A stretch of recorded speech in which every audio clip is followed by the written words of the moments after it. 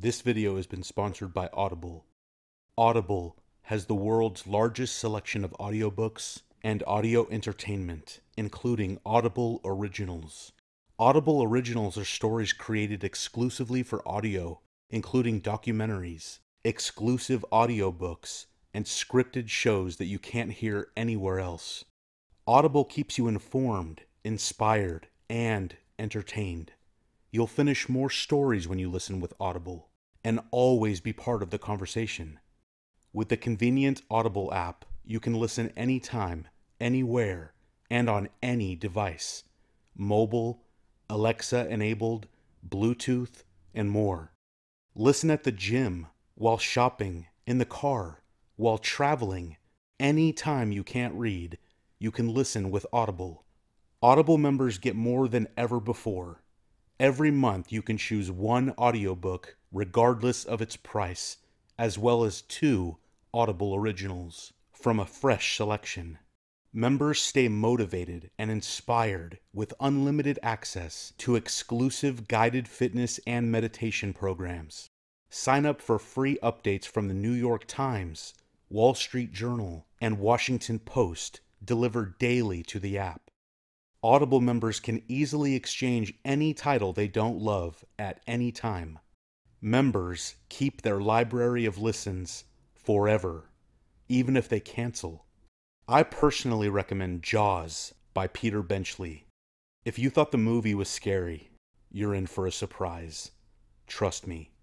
Start a 30-day trial and choose 1 audiobook and 2 Audible Originals completely free. Just go to audible.com/being scared, or just text being scared to 500-500.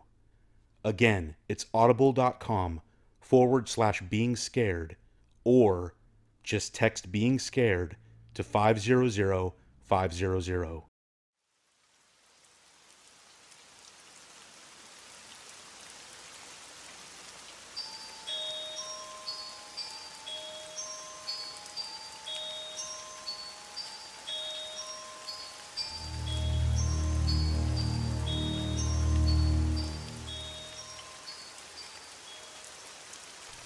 When I was 10 years old, my mom started dating this guy named Gary. My dad was an alcoholic and was abusive, so honestly, I always liked Gary from the beginning, and I thought that he was a huge step up from my dad. He would come over occasionally, help my mom cook dinner, play video games with me, and the usual cool father figure stuff. It never once occurred to me that there might be something wrong with Gary. Until the night I woke up and saw him standing in the darkness of my bedroom, staring at me. My first thought was that he needed to talk to me or something, but I quickly realized his intentions were not okay. His facial expression was not one I had seen before. Even after I had woken up, he continued to stare at me. Me being awake and noticing him did not faze him in the slightest. His face. Oh God, his face. He was looking at me like I had killed his whole family. Like at any minute, he would strangle me to death. I was shivering with fear, and a few minutes passed before he just casually walked out of my room. The next morning he acted like nothing at all had happened. The first chance I got, I told my mom, and she believed me, thank God. I never saw him again. I have thought about his face in the darkness for years now, as I lay in bed at night. What the hell was he doing? Did he want to kill me? I'll never know the answer.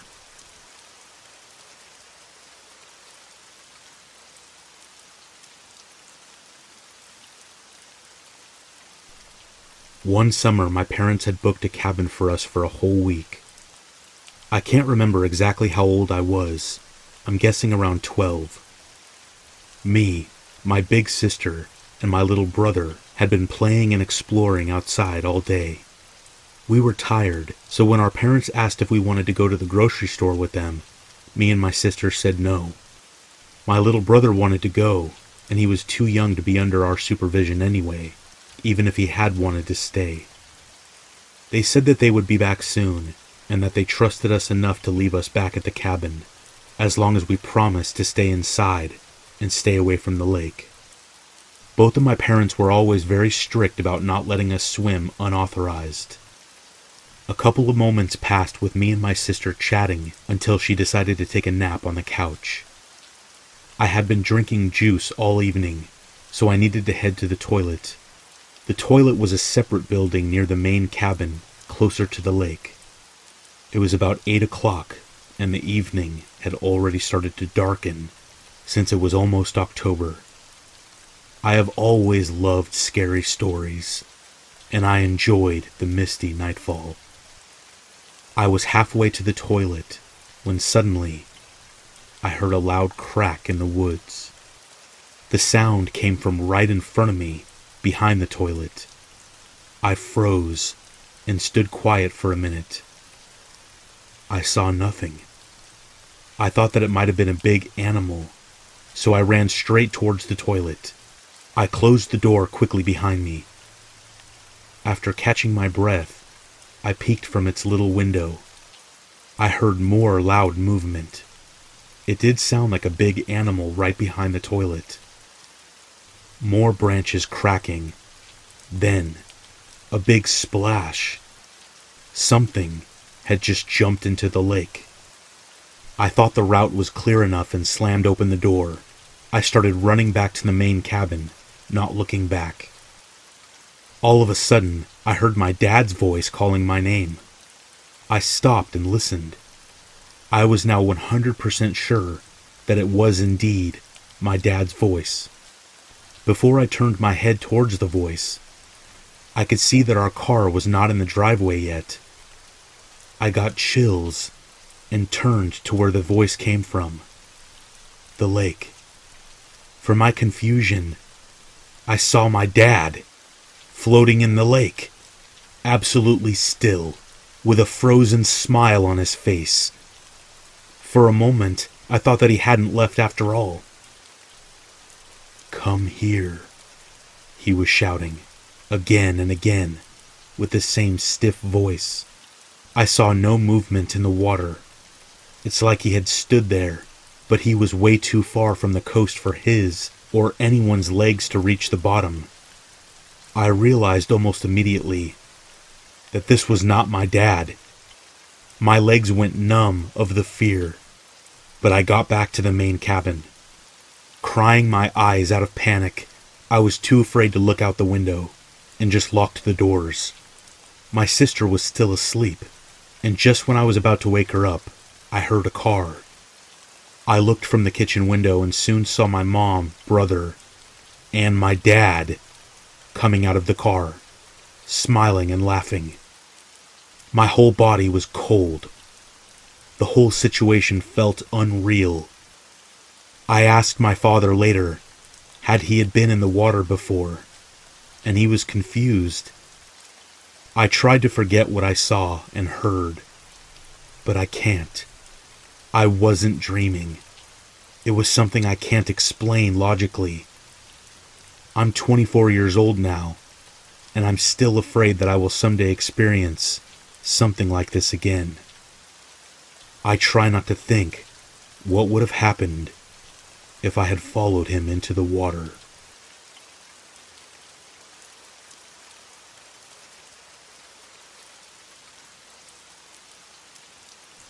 Back when I was in university, I used to work nights at a pub just a few miles from my parents' house. We lived out in the countryside, so I had to commute to nearby Leeds on weekday mornings, whilst at the weekends I'd spend my nights earning much-needed beer money. The point is, when my late shift at the pub ended, I'd have to walk about 2.5 miles along narrow, poorly lit country lanes in order to get home. Yeah, we had a taxi service in a village nearby, but on a weekend, it's pretty much fully booked at all times. That, and I didn't fancy blowing my nightly wages on a taxi at the end of every shift. I was frugal like that. One of the great things about working pubs in the countryside is that the tips are phenomenal. The sense of community and old-fashioned values meant that farmhands and landed gentry alike would always tip on their orders. Sometimes it was the take-your-own amount of about 20 pence, but sometimes they'd leave you with maybe 4 or 5 pounds of change, especially when they'd had a few too many and were feeling overly generous. My shift usually ended about 11:30 p.m., once last orders had been called and we'd cleaned down the bars. All the staff would then usually hang around for a drink until about midnight before going our separate ways. Now, this one Saturday in particular had been insanely busy. The weather had been spectacular, and there had been some kind of garden festival in the area. This meant that all kinds of people from near and far had rolled through the pub and added to my tips glass. By the end of the night, I had 112 pounds. It was more money than I'd ever had in my life, and I'd be damned if I were to waste it on a taxi, especially when a belly full of lager would see me home. No problems. So off I went, merrily meandering homewards, feeling like a very rich man as I planned how to spend my newfound fortune. It was dark out, like really dark, with only a silver-on moon in the sky to light my way. But I was just too buzzed and cheerful to care. It didn't occur to me once that I would be in any kind of danger. About a mile into the journey back home, I'm blasting some AC/DC in my earphones when I see the lights of a car coming up behind me.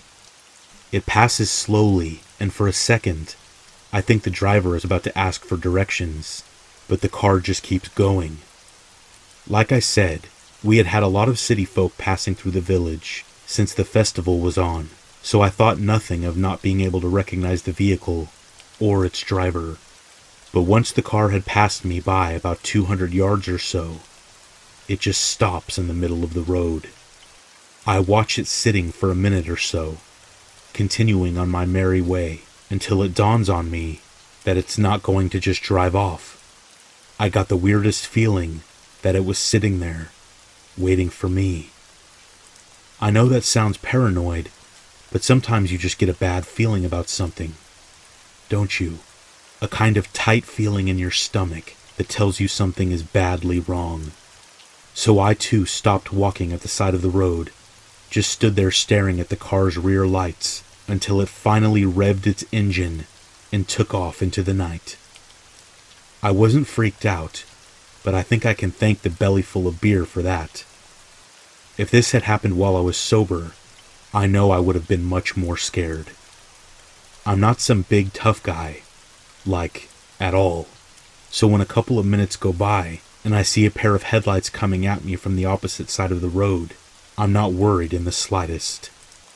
I just keep walking as the car passes me, but I realize as it does so that it is indeed the same car from before.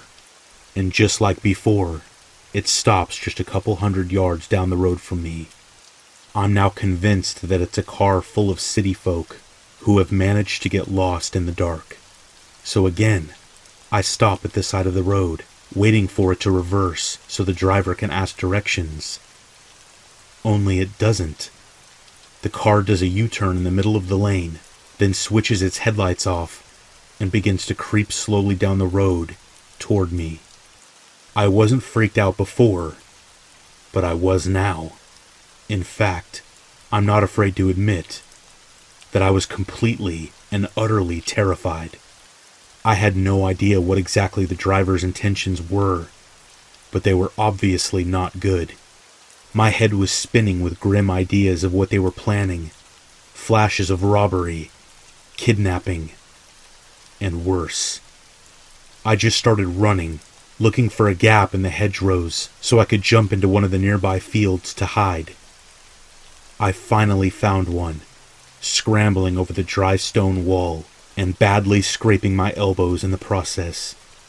My first thought was to grab my phone from my backpack to call the police, but the light of the screen meant that the driver would be able to find me pretty quickly. I panicked, threw it back into my bag, and decided that hiding was my best option. Even if I did get through to the police, it would take them a while to get here. It might be too late by then. So I'm crouching in the base of a hedge, terrified out of my mind, just trying to hide, so that the driver just thinks that I have run off into the fields. The only thing I'm relying on at this point is my sense of hearing. I'm listening for footsteps, the car's engine, anything to give me an idea of what's happening on the other side of the hedge. I know it's cliché, but a couple of minutes passing really did feel like a half an hour, and in that time, I hadn't heard a single thing coming from the road. When it got to the point that I felt it was safe to check, I started to slowly edge up towards the section of the hedge that I dove over, readying myself to peek over the dry stone wall for any signs of the car. It's right then I heard the sound of car doors slamming. Not one, but two or three, all closing at once. The car hadn't moved. That whole time they had been sat in the middle of the dark country lane, waiting for me to emerge. My heart was pounding at that point. I can't convey just how terrifying it is to know you're being hunted by a gang of complete strangers. I just bolt, hurtling across the dark field in the direction of a small wooded area. I know the area quite well, so despite me not knowing exactly where I would end up, it really didn't matter by that point. It was either leg it or face being caught by the people hunting me. I hid out in the woods for as long as I could, watching the field I had just crossed for shadows or torches, but again, there seemed to be nothing. When the coast was clear, I took off in the opposite direction I had come from, crossing fields and staying off the roads until I could find my way back home. Even though it was the middle of the night, I woke my mom and dad and told them exactly what happened. Naturally, they called the police and arranged for some officers to visit the next morning so I could give a description. A month or so went by and we heard nothing back. I had stopped walking home and started ponying up for taxis just to make sure I made it back safe. But I was actually managing to forget about what had happened, or at least let it slip to the back of my mind. That's when the police called back. The people had been arrested after committing an assault on an elderly man just a few villages away from us. They were part of a gang based in nearby Leeds, who would drive out into the country at night where there are hardly any CCTV cameras before assaulting people as part of some gang initiation. I was glad they had all been caught, but it still really bothers me that some people seem to be so willing to commit violence against a total stranger. I still walk places at night sometimes, but I don't use noise-canceling headphones anymore, and I always carry a small knife, just in case. If you work night shifts too, I'd recommend you do the same. You never know who's out there, lurking in the darkness, just waiting to make someone a victim.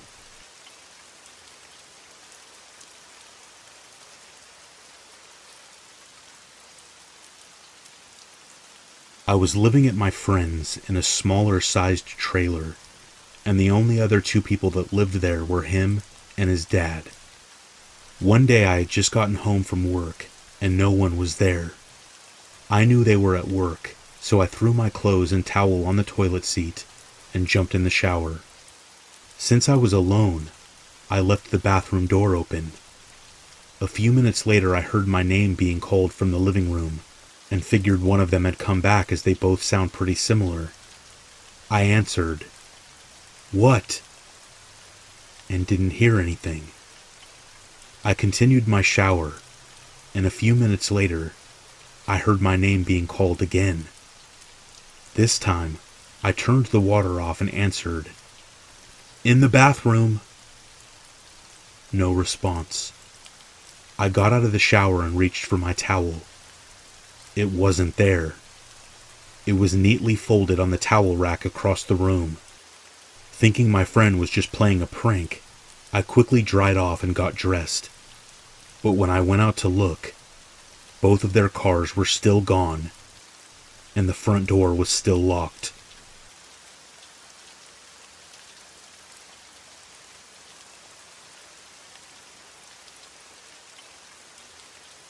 It was 1992, and I was 16 years old. I lived with my parents in a small coastal town in Oregon. Lots of dunes, beaches, rivers, very pretty, but also a lot of transient traffic, tourists, hitchhikers, that sort of thing. The town I grew up in consisted of fishermen and loggers. Everyone pretty much knew everyone, so for the most part, I felt safe. I was working at a fancy fish restaurant in the tiny town of Charleston that sat right in the harbor off the main dock. It was about 15 miles from my house. I only worked a couple nights a week, and my parents would just let me drive their car. I wasn't old enough to serve alcohol, so I worked as a busser. Each server got their own busser, and then at the end of the night, they tipped us out. This new guy named John moves to town from New York City. I always worked his shifts, and we got along really well, so after the first few weeks, he started picking me to be his busser, which was great. I liked him because he was good at his job, and always tipped me out really well. One night we were way busier than usual, and it took us a really long time to do our side work. It was well after midnight when we finally finished, so he offered to walk me to my car.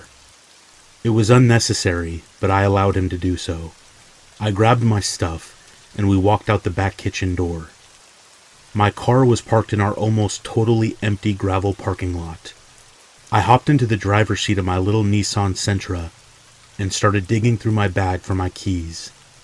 All of a sudden, his eyes got all wide and he says, "Why isn't your door locked? Are you crazy?" I laughed. "Well, yeah, of course my doors are unlocked. I never lock them." John looked totally mortified. "Why not?" he asked. "Why would I?" I retorted. Stone-faced John then sternly tells me to lock my door. I started to giggle, and in jest, I put my hands up as if to tell him to relax. I reach over and smack the lock down so that he sees it. Then I made a catty comment, something to the effect of, "Relax, you're not in New York City anymore, John." But this wasn't good enough. He then walked around the front of my car and casually opened my passenger door, snaps the lock down, and then shuts the door, and with a smile of victory, walks back inside of the building. I'm still laughing as I drive off. You gotta love those big city people. It was almost 1 a.m. at this point. Usually I'm done and home by midnight, but I made a lot of money and I was in a super good mood, so I turned up the stereo and headed home. There are two ways for me to get home. There is a main road that is well lit and well traveled, but goes all the way around the town, forcing me to loop back around to finally get me home.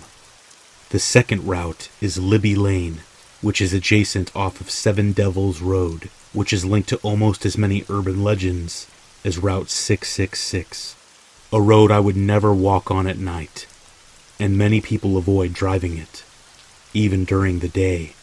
But Libby Lane was also by far the shortest route home, as it cut straight through the forest and dropped me off very close to my house. Libby Lane was not lit with lampposts, and due to its curvy, narrow lanes, was pretty much only traveled by locals. It was quiet, and oftentimes I would drive all the way home without seeing another vehicle, as large stretches of this road were just desolate. I grew up hearing all kinds of stories about these two roads, everything from boogeymen to satanic worship rituals, even UFO sightings. But I don't scare easily, and I sort of liked the creepy feeling of seeing the shadows and darkness of the night engulf my car as I glanced into my rearview mirror. I found it somewhat thrilling. It was a feeling that made me realize how secluded the world can still be, and how tiny I was in it. I get about halfway home, and it was super dark. No moon out, so all I could see was my headlights illuminated in front of me. Out of nowhere, I saw an old Monte Carlo parked in the middle of the lane with its hazard lights on. I could see the blinking red lights from a ways off, and I didn't immediately get suspicious. It was about 10 yards ahead of me when I slowed down to a crawl. As I got closer, it struck me as odd that the car was not just in the middle of the road, but it was parked diagonally across both lanes, making it very difficult to get around. Still, I just figured he spun out or something. As my car edged closer, I noticed that standing in front of the Monte Carlo was a very tall man who was at least 6'4", lean, and wearing a long black coat. When he saw my lights, he started casually waving his arms up and down at me. Keep in mind that I lived in a town where most locals knew each other or were at least familiar, and this guy was not from here. That much I knew for sure, so I had no intention of letting him inside my car. However, I did intend on stopping to let him know that I would call him a tow as soon as I got home. This incident happened in the 90s before cell phones were a thing. As I slow even more, I see him walking up to the passenger side door. I came to a full stop and reach over to start rolling down the window. This was a big mistake. Everything from here on happened so fast. The minute my car was at a full stop, his casual walk turned into a sprint as he made a mad dash toward the door handle. He yanked on it once, immediately realized that my door was locked, and then flew into a fit of rage like I had never seen. Using his left hand to continue pulling on the handle, the man makes a fist with his free hand and starts punching the window really hard in an obvious attempt to shatter the glass. I was totally caught off guard, and I just started screaming. My heart jumped into my throat, and the next thing I knew, I was in full panic mode. I slammed my car into gear and let off the clutch so fast, I almost stalled out. I had to swerve because this Monte Carlo was like a big boat, and it was blocking most of the lane. I took the risk of driving onto the soft shoulder in order to get around his car. Thank God I didn't get stuck, because he would have eventually broke the window. I was sure of that. The whole time I'm driving around his vehicle, he was running beside my car, still punching at the windows and pulling on the door. I was close enough to his car that he actually ran into his own front bumper, forcing him to let go of my door handle. I remember driving like a maniac, staring into my rearview mirror, just waiting to see the headlights of his car barreling down on me. I still had a good 15-minute drive to make it home. I swear, it was the longest 15 minutes of my life. He did not follow me. At least I don't think he did. Then again, I knew that road like the back of my hand, so I was pretty sure that I could drive it a lot faster than he could. That didn't make the terror I felt any less, though. I got home, ran into the house shaking, and totally unnerved. I called the police and told them everything. The police drove out to the spot that same night, but found nothing. Not a single trace. When they spoke to me, they asked me if he said anything to me, or if I knew him. It was then that I felt a little perplexed as I thought back. You would think that he would have yelled at me to stop, or to get out of the car, or even just scream. But he didn't. In fact, the man never uttered a single word, and didn't make any noise at all, at least not that I could hear. The whole experience was horrifying, but that tiny piece of it was so bizarre. I never saw the car or that man again, but my next work shift, I hugged John tight and thanked him profusely. Had he not insisted that I lock my passenger side door, I probably wouldn't be here today.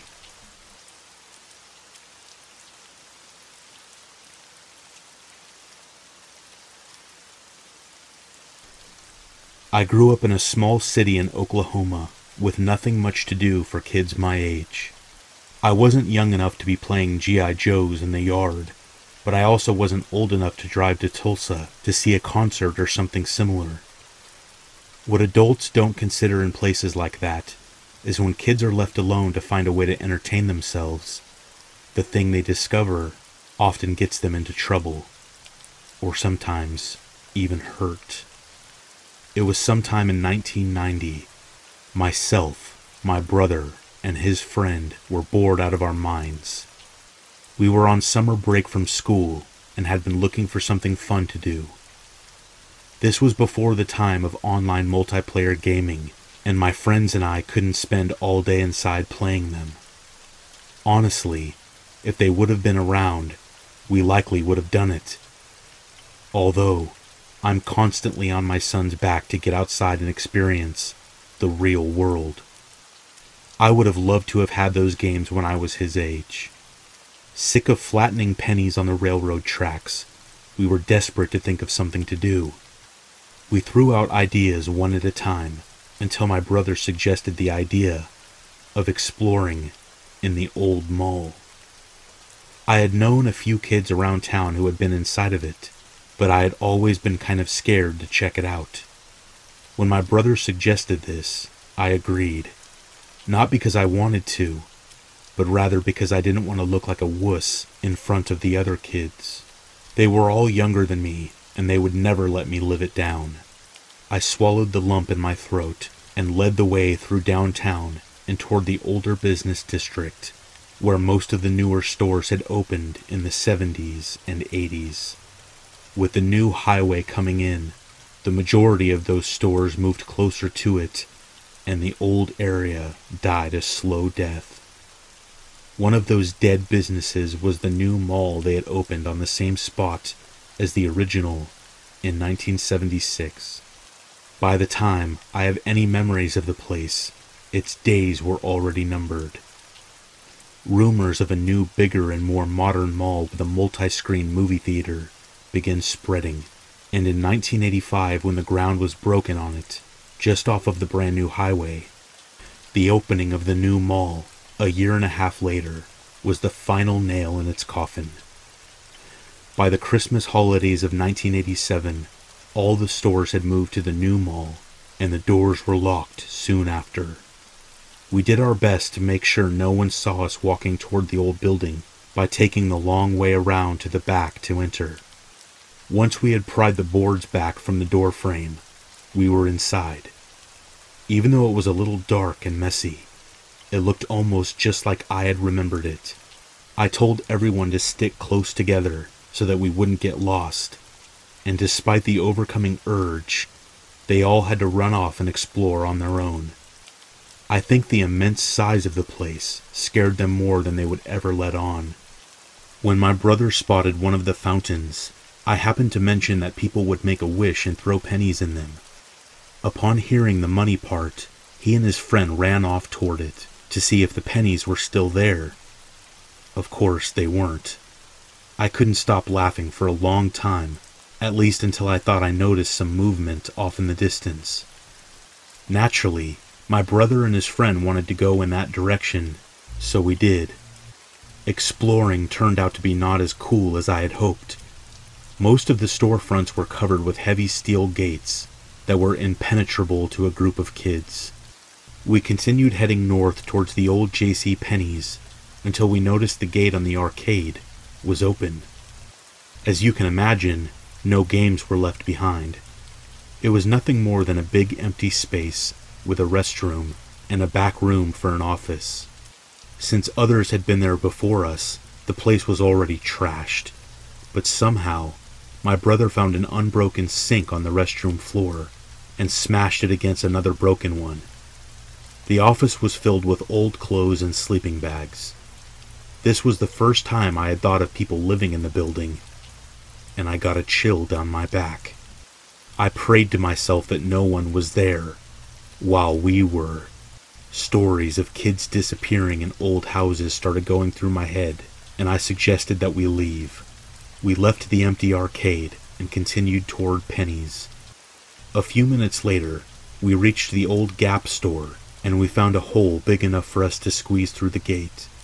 It was basically like the arcade inside. Old clothes and trash were spread everywhere. We decided to leave and look elsewhere. I had a little harder time squeezing my big fat ass through on the way out. After a bit of a struggle, I made it. When I stood up, I saw a man standing in front of the old JCPenney. A jolt of fear went through me, and I was frozen stiff. He just stood there, watching me intently. I could hear my brother and his friend behind me bickering about something, but I was too scared to say anything. The man kept watching until he noticed my brother squeeze out behind me, followed by his friend. That's when he started yelling at us and running in our direction. My brother's friend was only halfway out of the hole when this guy started running. My first instinct was to run, and I did, but quickly remembered the other two with me. My brother was still back at the gate trying to yank his buddy out of the hole. His foot was hung up on something. The entire time this was going on, the man was getting closer. I was too scared to wait any longer, and ran back to the gate, and grabbed and ripped him out from the hole. We got away just in time, it seemed. I was now running as fast as I could. My brother and his friend were, fortunately, right behind me. Unfortunately, the man was hot on their heels. I knew if I slowed down even just a little, he would catch us, and God knows what he would do if he did. In less than a minute, we were back at the front doors and crawling out as quick as we could. I watched anxiously as my brother and his buddy came out one by one after me. Before I could take a breath, I heard a man's voice say, "Well now, what are you boys up to?" I looked up to see a pair of police officers standing at the curb next to their car. I wasn't sure whether to be happy or not. I kept my mouth shut as one of them waved us over to him. This entire time, I'm expecting that man to come crawling out from behind the plywood on the door, but he never did. As we walked over to the officer, I told the other two, under my breath, to not say anything and let me talk. The officers met us halfway and continued to ask us about what we were doing. I only said that we were bored, so we went to look around, but we didn't see anything, and we were going back home. Just as I finished my sentence, my brother's friend started to say something about the man chasing us, but I nudged him in the ribs and whispered to him to shut up. There was no way I was going to tell them I ran away from an adult who could have been a police officer like them. Where I grew up, we were far less afraid of the police than we were of our parents. I can guarantee if they found out my brother and I ran away from a policeman, we would have both gotten a major whipping. I wasn't especially concerned about my brother getting spanked, but I would do anything to avoid a hiding from my dad. And don't get me wrong, our father never abused us. We came from a loving home. But whenever we made a big mistake, we knew a few whacks from his giant hands were soon to follow. Anyhow, what followed was the usual serious talking to about dangerous old places and responsibility. Then, the officers drove us home. To my relief, my folks were both at work at the time, so they never heard about our trespassing incident. I was scared the police would call them or come by for about a week, but they never did. Although my brother and I did talk about it that night before bed. We never really figured out if that man in the mall was a policeman or not. The officers never said a word about him to us, so I didn't think he was. Once I arrived at that conclusion, the fear I first felt when I saw him began to creep back. I said nothing to my brother about this. It would have just scared him even more, and he may have told our parents, and I definitely didn't want that. None of us ever went back to the old mall. I didn't, and I never heard anyone else mention it. I also never saw that man that chased us again. We went on to other legally questionable things to occupy us, and before I realized it, school started again. Over the years, I would hear crazy stories about the abandoned old mall. One or two people said there were satanic rituals going on there. Another rumor talked about it being haunted. I ignored most of them, but a news report about a girl being abducted and taken there to be raped did catch my attention. She stated that the man carried her into the abandoned pennies and assaulted her. I wondered for a little while if it was the same man, but I never saw a picture or anything else, so I let it go. In 2005, when the city finally made the decision to bulldoze the old place, I supported it fully. A plan to restore the building and make it some sort of exhibition hall was thrown around briefly, but it ultimately went nowhere. I went down there the day of the demolition and took a few pictures. Seeing that old, rotten building go down filled me with a bit of belated relief. It seemed to serve as some type of way to close the book on a terrifying chapter from my past, regardless of how minor it might have been in hindsight. Not to mention, the very idea of my son going into that dump all these years later scared me far more than any yelling and crazed man ever could have.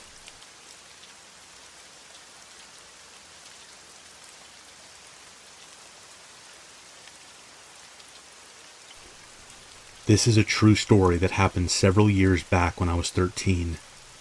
This was a time when I was growing up in New York.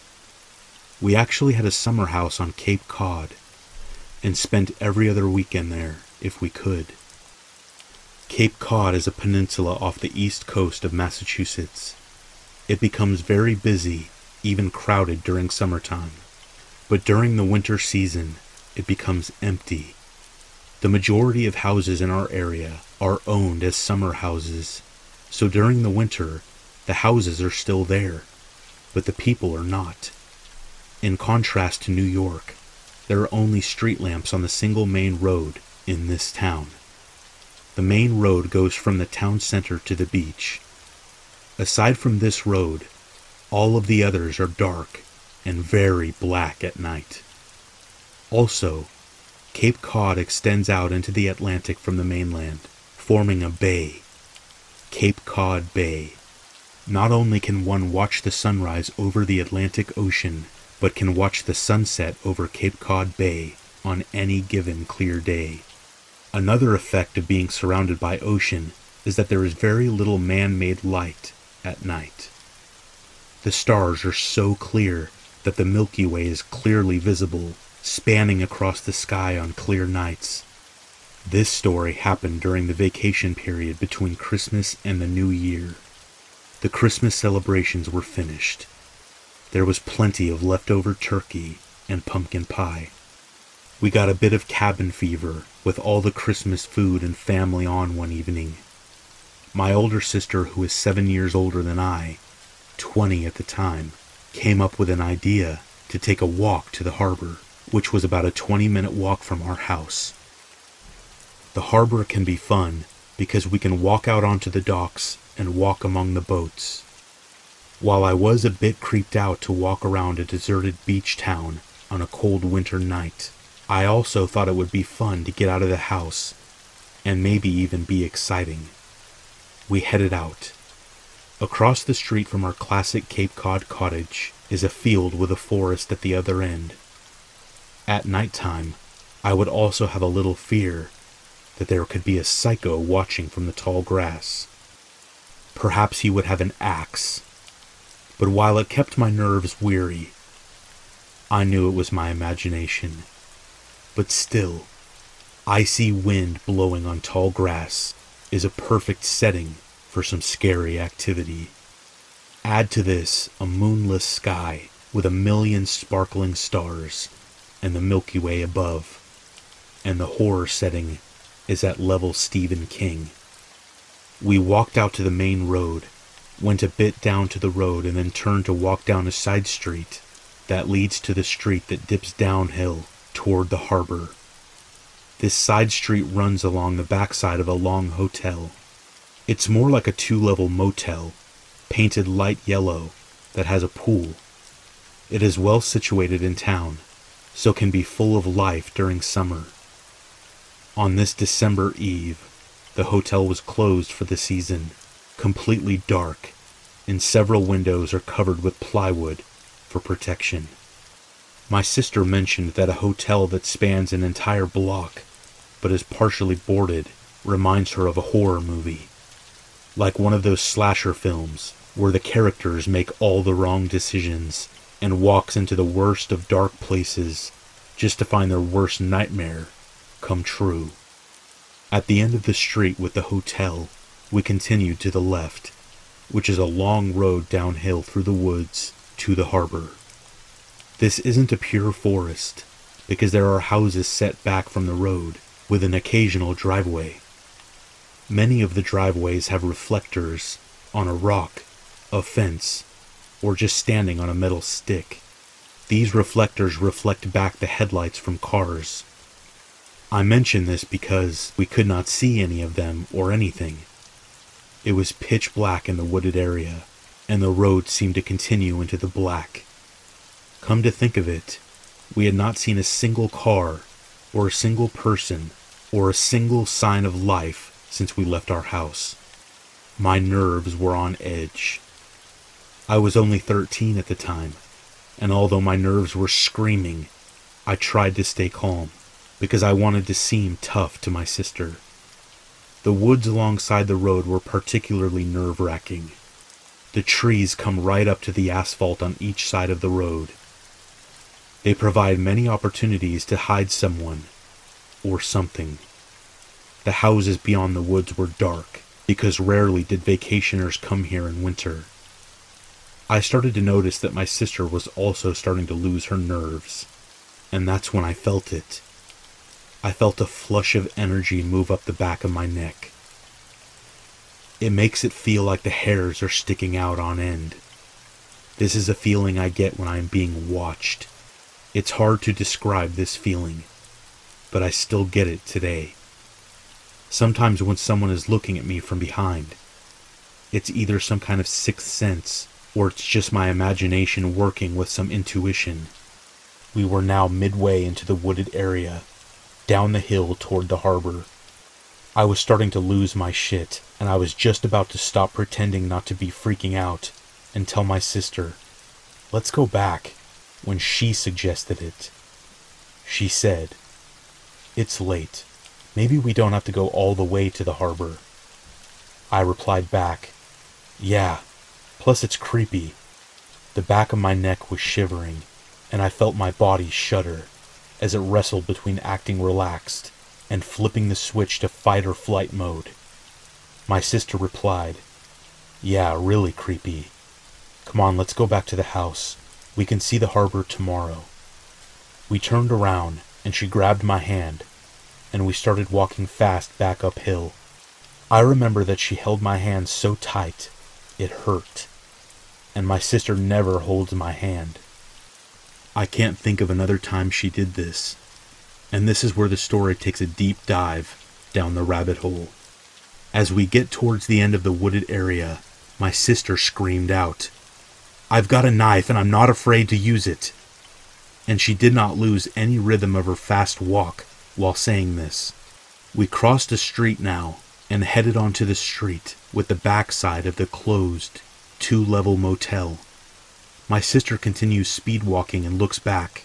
She let out a little panic noise and looked back again. She then commanded me, "Don't look back."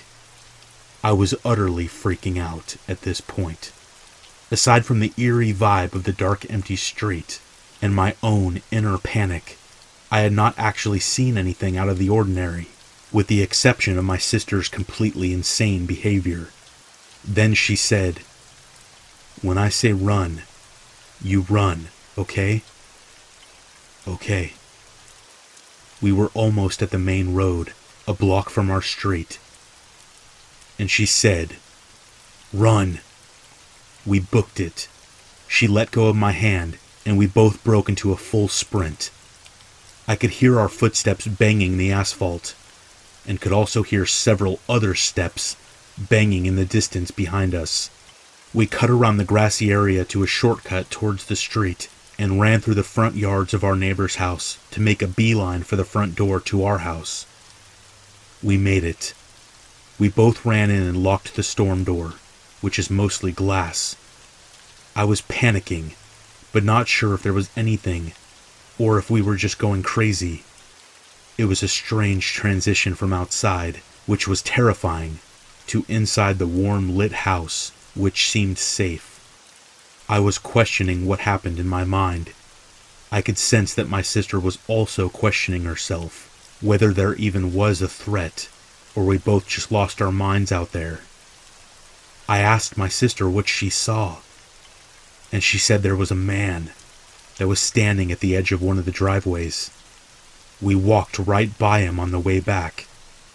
She said that when we were behind the hotel, he crossed the street and started following us. She said he was looking right at us, and although we were walking very fast, he was gaining on us. She explained that it doesn't make sense that a man would be standing out there in the dark, wooded area. Honestly, I really don't understand what happened that night.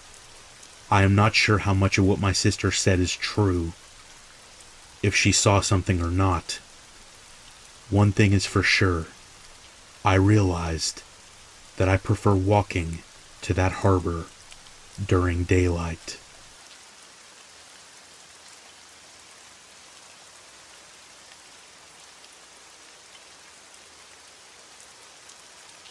I am a 23-year-old woman, and I am half Cherokee, from Georgia, USA. At the time that this story took place, my fiancé and I were living on a large farm in Maryland. We didn't use the farm, but we were renting a small house on the property, and we were free to come and go around the grounds. I was only 19 at the time this took place, and the only residents in our home were myself, my fiancé, and our cat and dog. Our cat was a lunatic barn cat that I had rescued because I can't say no to animals that need help, and our dog was my loyal pit bull, who is a sweet, cuddly, scaredy cat. She weighed about 75 pounds and is afraid of her own shadow. Our farm was situated on about 20 acres of land, and our driveway was about a half a mile long. So usually when I would get home from work, my loyal dog and I would go for a walk, and I usually brought my fiancé with me. Not that I was afraid to go out alone, just that he spends too much time playing games, and after our driveway was a 12-mile long road through woods and farms until it finally reconnected with civilization. So it was safe to say that we were far, far from other people, except for our landlord, of course. The first miles were through farmland, followed by a brief patch of forest, and then about a half mile of wheat fields, and then solid forest for 2 more miles. Now that you have a bit of the layout, on to the story. It started off like any other weekday evening. My fiancé and I returned home from work to our happy cottage and happy pets. Harley, our dog, was frantic to go for a walk, so I quieted her and changed into walking clothes, and asked if my fiancé would join me. He had gotten home shortly after me, and he said that he had seen one of the coyotes that we have around close to our field, by our house. But as you may know, coyotes are mostly scavengers, especially out here on the East Coast, so I wasn't too worried, and I am very capable of defending myself. I called him a wuss, and then told Harley that we could go, and that we would be fine without him. Laughing to myself, we left the cottage and started walking toward the driveway. The sun was going down, and the October air had started to get a chill to it, and it rustled through the cornfields next to our long driveway. The corn was about 6 feet tall at this point in the year, and impossible to see through, so I assumed that my fiancé was just trying to scare me, because there was no way he could have seen a coyote in this field. Harley was enjoying her time in the field, tearing in and out of the corn stalks on our walks up the driveway, and I knew that with as big of a coward as she was, that she would alert me to any danger very quickly, and by running away. By the time I reached the end of the driveway, the sun had set, and the moon, which had already come out, was shining high about the fields. It wasn't quite full, but it provided enough light that I didn't need to use my flashlight or Harley's collar light. We turned left down the road and proceeded across the first section of field. The first field was soybeans, and if you don't know, they are relatively short plants that nothing but a rabbit could hide in. And off in the distance, I spotted a few deer, but nothing alarming, so we relaxed and enjoyed our walk through the night air. I threw a stick, and Harley brought it back over and over again. Typical dog and owner stuff. We reached the first small section of trees, and Harley stopped and bumped into my leg, letting me know there was something ahead. We continued our walk and passed into the next field. This was a wheat field, and the wheat was about ready for harvest, so it was quite tall and hard to see through. The field was quiet though, and Harley didn't do anything, so I figured that the coyotes had passed on, if there had been any at all. Now this is the part you have been waiting for, and I don't know what it was, but here it is. We rounded the corner of the field and into an area with wheat in our left and forest on our right, and the air seemed to go still. Harley got closer to me, and I heard rustling in the wheat field. I saw 3 tails circling back toward the forest. Coyotes. The eastern coyotes are small, but in a pack, they are pretty ballsy. Harley raised her heckles and I yelled, "Get out of here, go on!" as loud as I could, and the coyotes, startled, scattered off into the trees.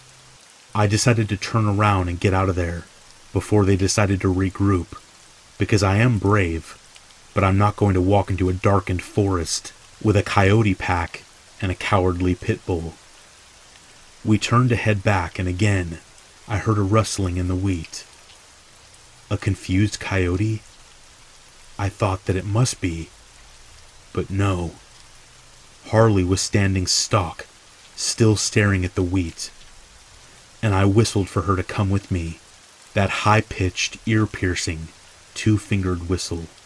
That snapped her out of it for a second, when my whistle was returned from inside the wheat. All of a sudden, all of the family legends I had heard came flooding back to me, and I expected to see a tall, thin creature emerge, but nothing did. I didn't smell rotting meat or feel a sense of dread. Instead, I was transfixed with fear and curiosity. I whistled again. The whistle was returned again. Very human sounding, but at the same time, not. Against my better judgment, I said, "Hello?" My own voice replied, "Hello." My hand on my knife, I said, "Show yourself." Silence. No bugs, no coyotes, no Harley noises, just my own breath. Slowly the rustling started again, and I turned on my flashlight. I shined it on the wheat field, and what I saw confuses me to this day. Animal eyes. That green-yellow reflection of light was cast back at me, but what it was connected to didn't make sense. There was a girl, no more than 14 or 15 years old, crouched in the wheat. She wore what I think must have been some kind of deerskin or fur. She was very thin and looked as though her skin had never seen sunlight. Her hair was long and tangled with wheat and leaves. Under any other circumstances, I would have said she was beautiful, but at this moment, she was terrifying. We stared at each other for what must have been a solid minute or so, but felt like much longer, until I heard the unmistakable coyote howl from the forest. Both of our heads snapped toward the noise, and I immediately heard her take off through the wheat, toward the sound. At that same moment, Harley took off toward our house, and I went after her. We didn't stop running until we got to the driveway. and I stopped, not wanting my fiancé to know I was running away from something. I could still hear the howling in the distance, and we started walking at a brisk pace.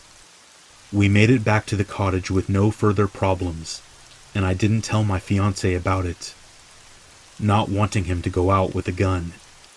She hadn't hurt me, so I didn't think it right to hunt her. I wasn't even quite sure what I saw. I was awoken in the middle of the night that night by the sound of the coyotes outside our cottage. This wasn't unusual, but now I wondered if she was with them.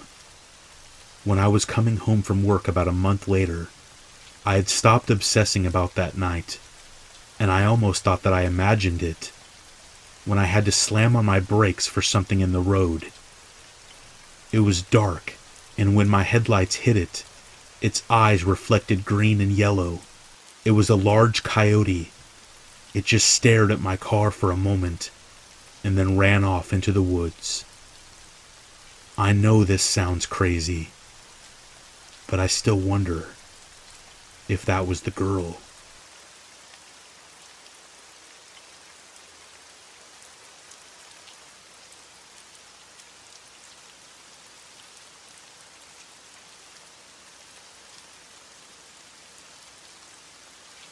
When I was 7, I lived in a dusty, vacant part of the West, with an atmosphere straight out of a Judy Blume novel. Despite everyone in my neighborhood living on large, isolated plots of land, mostly being ranching families, kids played hockey in the streets. Crime was minimal to non-existent, and everybody knew everybody else. I had a tight-knit group of friends.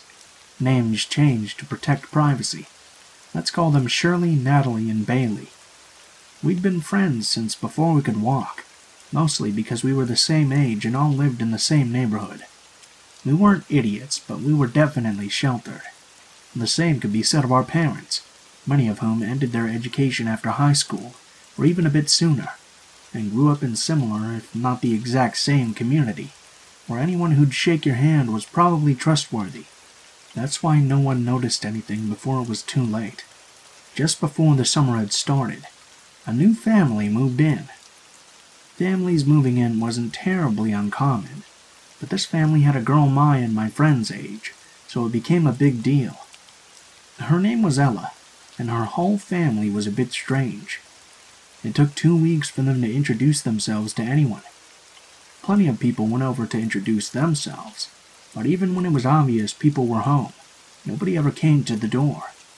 Finally, word got around that the father was a minister at some church that no one in town had heard of, and his wife was working part-time at the tailor. And we spent a lot of time outside, and eventually spotted Ella. My friends and I invited her to join our group in whatever we were up to that afternoon. Through that, we learned she had 4 older brothers and an infant sister. She and her whole family had very antiquated gender roles, prayed before and about virtually anything they did, and would casually mention the end of the world as a non sequitur. Despite this, they managed to somehow establish themselves as pillars of the community. The father, let's call him Mr. Cyrus, came to every town hall, and his wife, Mrs. Cyrus, took up leadership role in the PTA. I think their wholesome Christian image helped defray what would have otherwise been deeply troubling outbursts of rage, which Mr. Cyrus would exhibit, sometimes right out in public. He'd hear another adult use a phrase like "God damn it," and fly into a frenzy about how dare they forsake our Lord and Savior, taking his name in vain. His wife would make unsolicited judgmental comments about how other people raise their kids, especially daughters. Despite all that, within a few months you'd never know they hadn't lived there all their lives.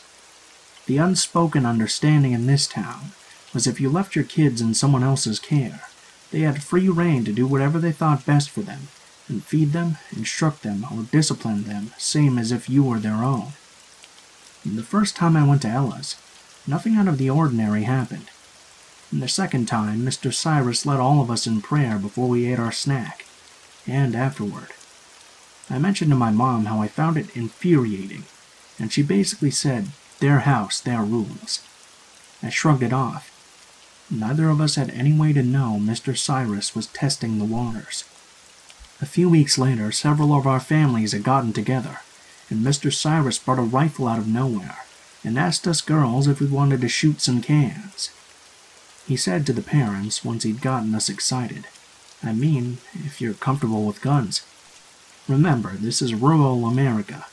Not one of us girls hadn't already fired a gun in our lives, and if any of the parents were uncomfortable about guns, they would never admit so in public.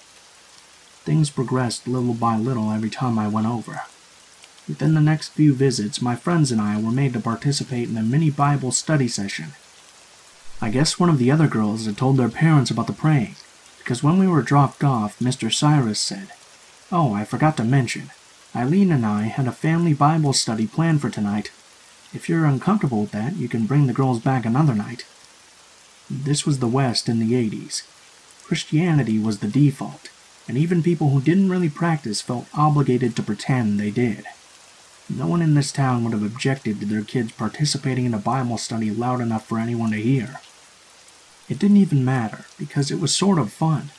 None of us complained about it, and we had all seen how Ella seemed into it, and wouldn't have wanted to hurt her feelings by complaining.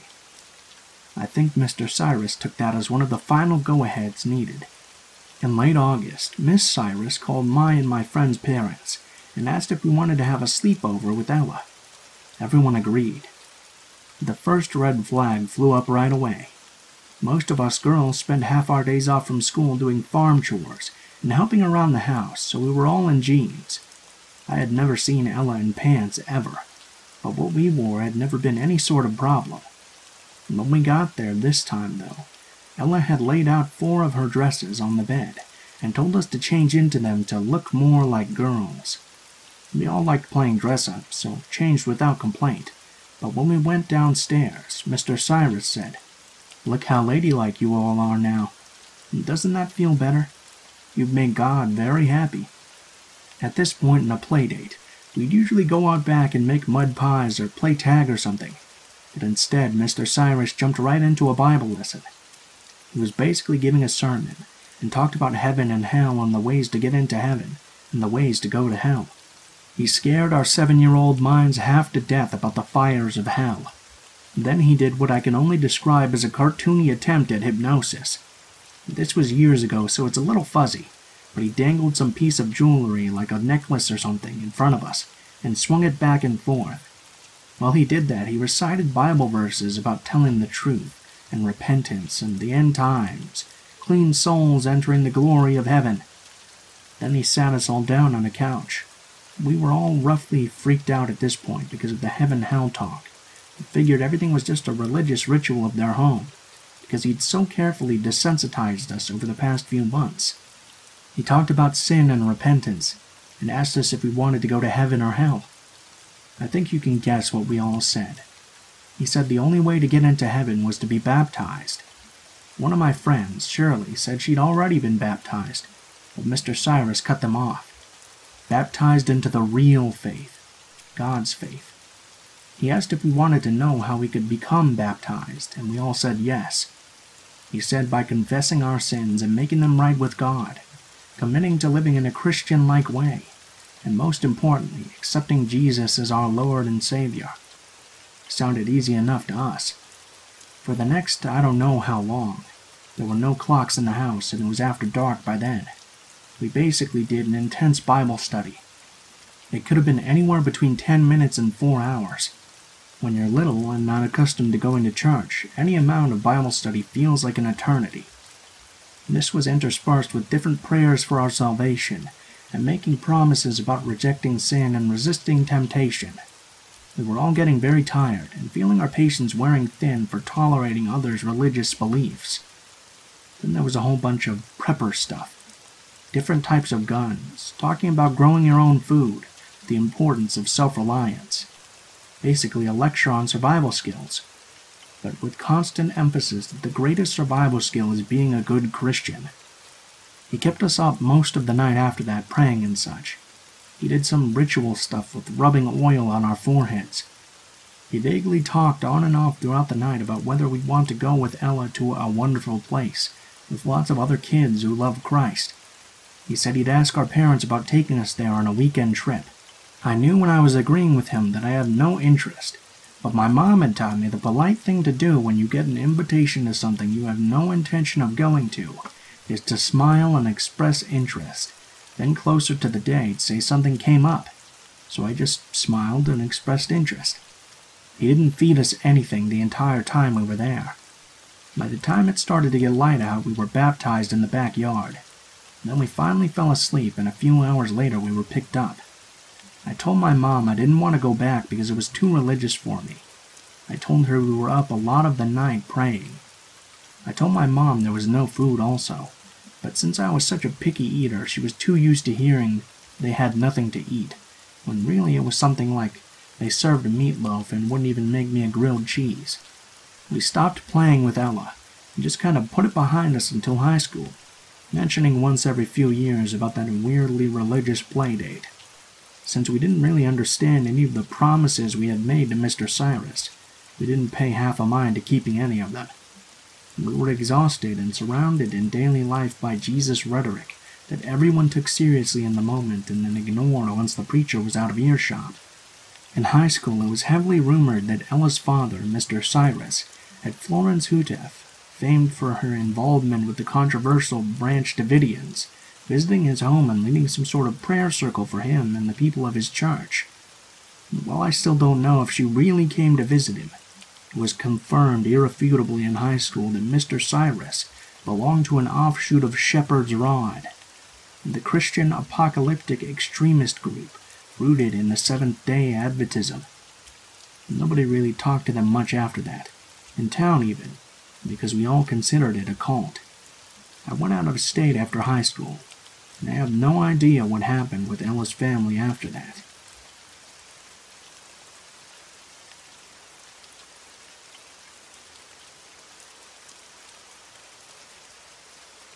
This happened just an hour ago. I'm a 21-year-old female in a small college town. It's in the country, and usually very safe. I've never felt uneasy before this. Here's my story. Sorry, it's probably sort of long and all jumbled because I'm still so worked up. I'm still shaking a bit, but I thought you guys would like this story and maybe learn a bit from me. Never to walk alone. I don't care how safe you think you'll be. My friend, who lives a street over from me, asked me to check in on her cat every day while she's gone for the weekend. At around 7, I walked over to her apartment. It was still light out at this time, and this walk is extremely easy on public streets of student housing. It doesn't take any more than 5 minutes. I didn't plan to stay very long, just to check the food and water and give some loving and come right back. But I got carried away, because I love this cat, and didn't leave until around 8:15-ish. By this time it was dark already, and her street is very poorly lit. I had never noticed before. So I'm walking down the street, when I hear whistling behind me. Not a whistle tune, but just whistles like they were whistling to a dog. I ignore it because I honestly thought it was just a group of students going out to party or something. I hear a loud, "Hey!" followed by more whistles. I look back and there's a man walking on the same side as me, but very far back, about 100 yards away from me. I check my pocket because I think maybe I may have dropped something. My keys or phone, and maybe he's trying to give them back? I check my pocket. Nope. I have all my things. I frequent this sub a lot and love crime shows, so red flags started to go off, but I honestly thought I was being a bit dramatic. I decided to just continue walking. I'm about halfway down the hill when I look back and see that he's much closer now, speed walking down this hill in my direction. Now I started panicking. I call my friend on FaceTime and start speed walking while telling her what's happening. I round the corner to go toward my house and look back. This guy is walking so fast he almost starts sprinting, and we're now only about 30 yards away. I can't explain how far away he started and how close he suddenly seemed to me. I was terrified. I started sprinting. He had to have sprinted down that hill after me. At this point, I didn't know what to do. He was so close and it was dark. No one was on the street, and I couldn't outrun him to my house. I turned to face him, still about 30 yards away, when I see it's a tall man. This next part gives me chills. I scream at him, "What do you want from me?" And he doesn't answer. He completely ignores my screaming and keeps running straight towards me. I was crying at this point and desperate. I start knocking on a random person's door, praying to God that someone would answer. I'm knocking on this kid's door, and in between us is a car. Basically, the creepy guy has suddenly started walking very slowly behind me and the car that separates us as I'm knocking on this random door. The creepy man is standing right behind the car I'm in front of. By the grace of God, a kid opens his door, and I quickly ask to come in, explaining that a man is following me and that I'm terrified. As the kid starts to let me in, the creepy man sprints in the other direction. I completely lost it. I was crying and shaking on this kid's couch. I broke my flip-flop and cut open my toe while I was running away from this guy. My friend came to pick me up, and I called the police and filed a report. I wish I did so earlier while it was happening, but I was just so scared I didn't think of it. It honestly was the scariest thing to ever happen to me, and I'm currently on bed watching The Office trying to forget about it. I can't stop shaking. Who knows what he wanted and what his plan was? Thank God someone opened the door for me, because I have a strong gut feeling I would have never made it home.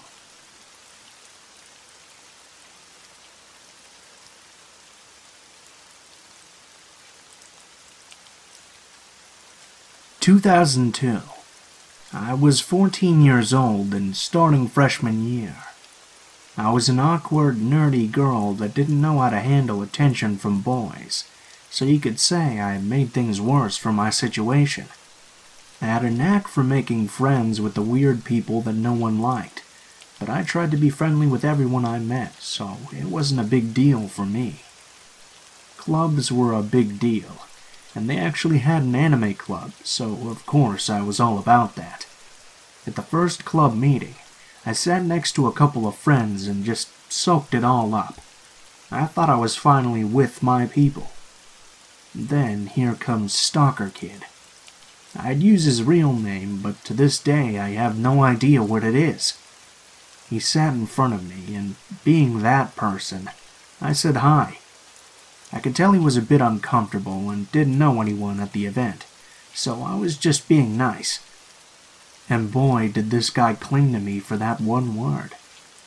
At first, he would just find me during lunch and just stand there mumbling things to me. He had such a soft, high-pitched voice, a mousy little guy that you just felt unnerved when he spoke to you. And the way he would look at you as he spoke, I could never look him in the eyes. After a while, it became more asking about my personal life and what I was into. Me being dumb and naive, I tried to be friendly and chat while feeling a bit uncomfortable. After a while, my friends and I would move to different tables, benches, even hallways to avoid him, but he always somehow found me. After about a year of this, my best friend finally told me that if I didn't tell him to fuck off, he would. I really didn't want him around anymore, so sure, go ahead. So one day during lunch, here comes the Stalker Kid with his signature greeting, barely above a whisper. My buddy just tells him, "Dude, she's not interested, go away." Looking hurt, he shuffles away. I thought he didn't have to be so hard at him, but I thanked him anyways. I didn't see him much around school after that, except for club days where he would just sit across the room and stare at me, while my best friend glared at him.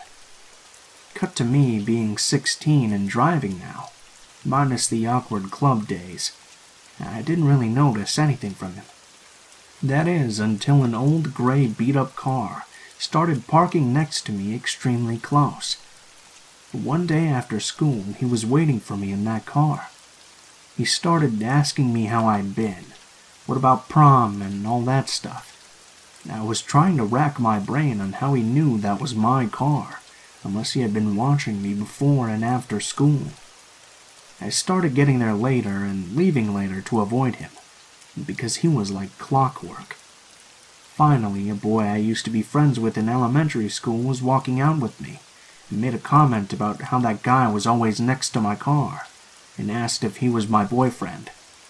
I immediately said no, and he's always following me around and that I hated it.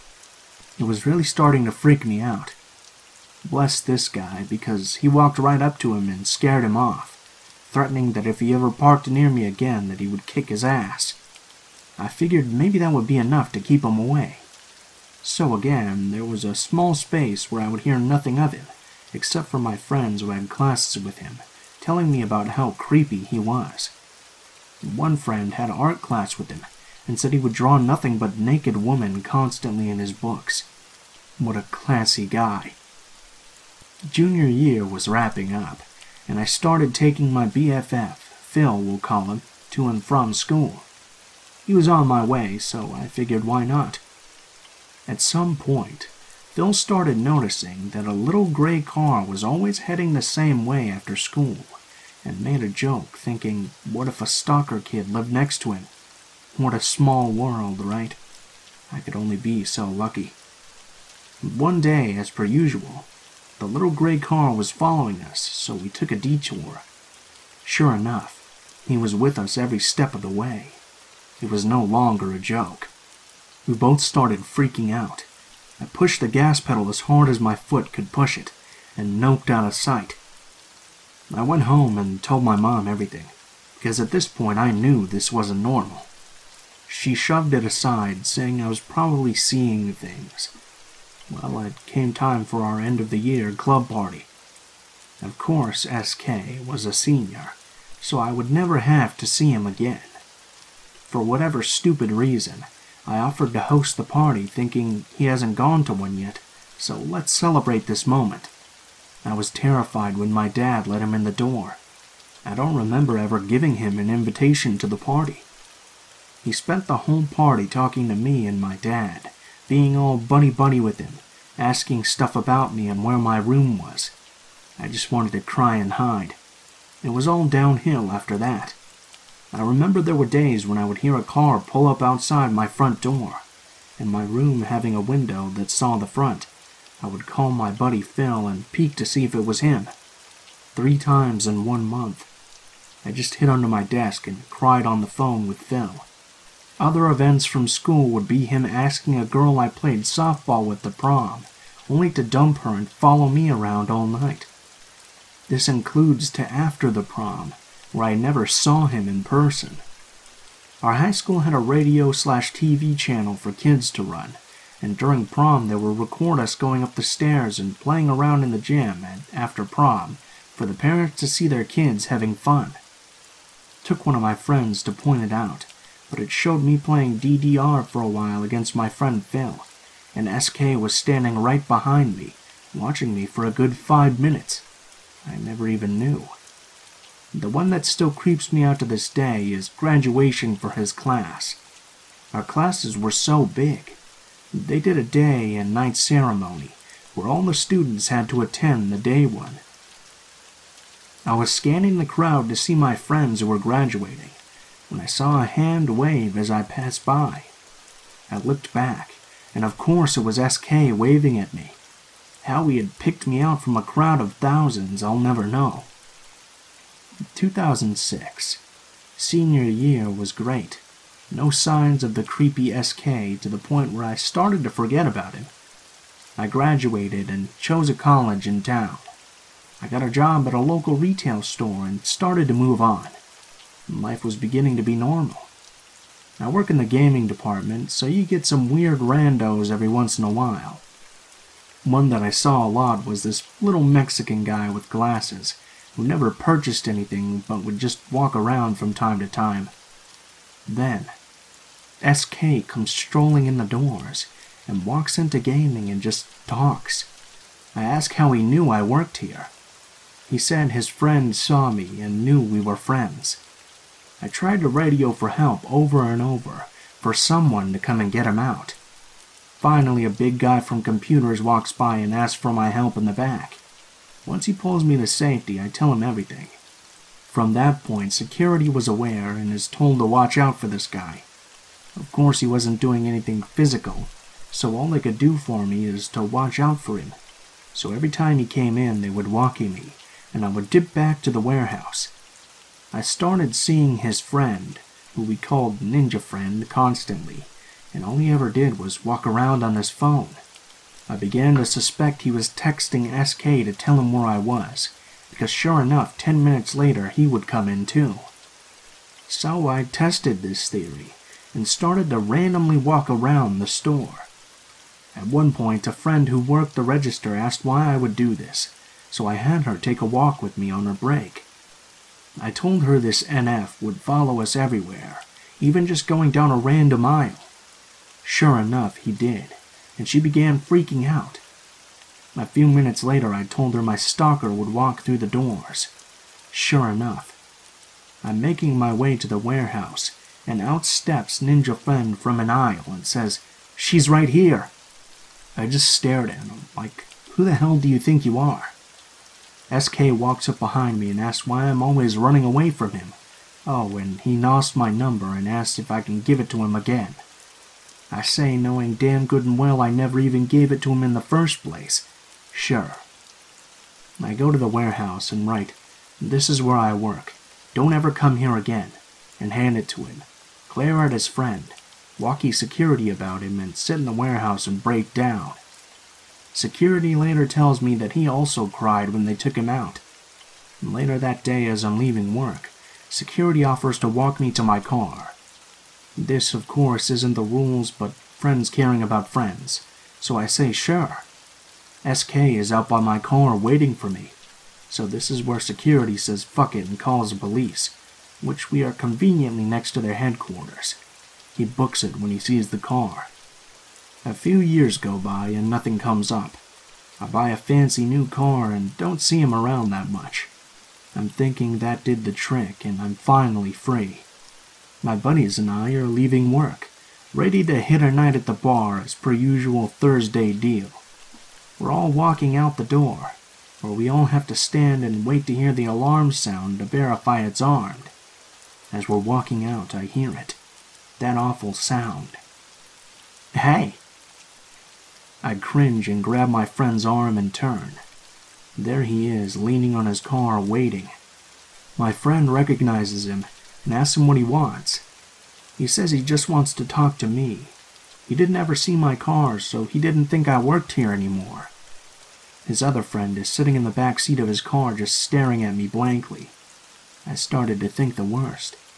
If my friends leave me here, my gut tells me I'm not coming into work the next day, or ever. I'm terrified that he's had years of time to think about our last encounter, where I wrote my number down and made him cry. I grab my friend's arm tighter. My friend goes off, pretends to be my boyfriend, and rips into him. My friend is about 2 feet taller than him, and much, much bigger.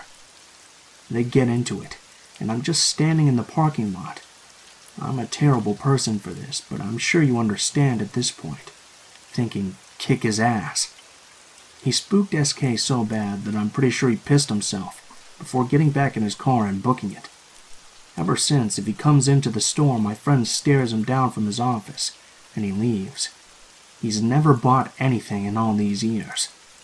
Years later, I've moved on and gotten married, and moved out of town.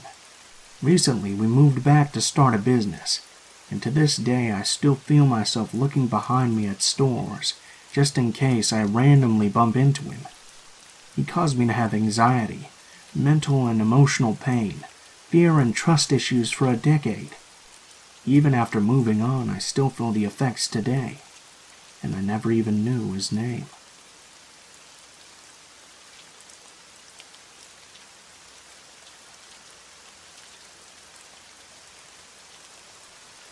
I had an encounter in December of last year that left me feeling very unsettled.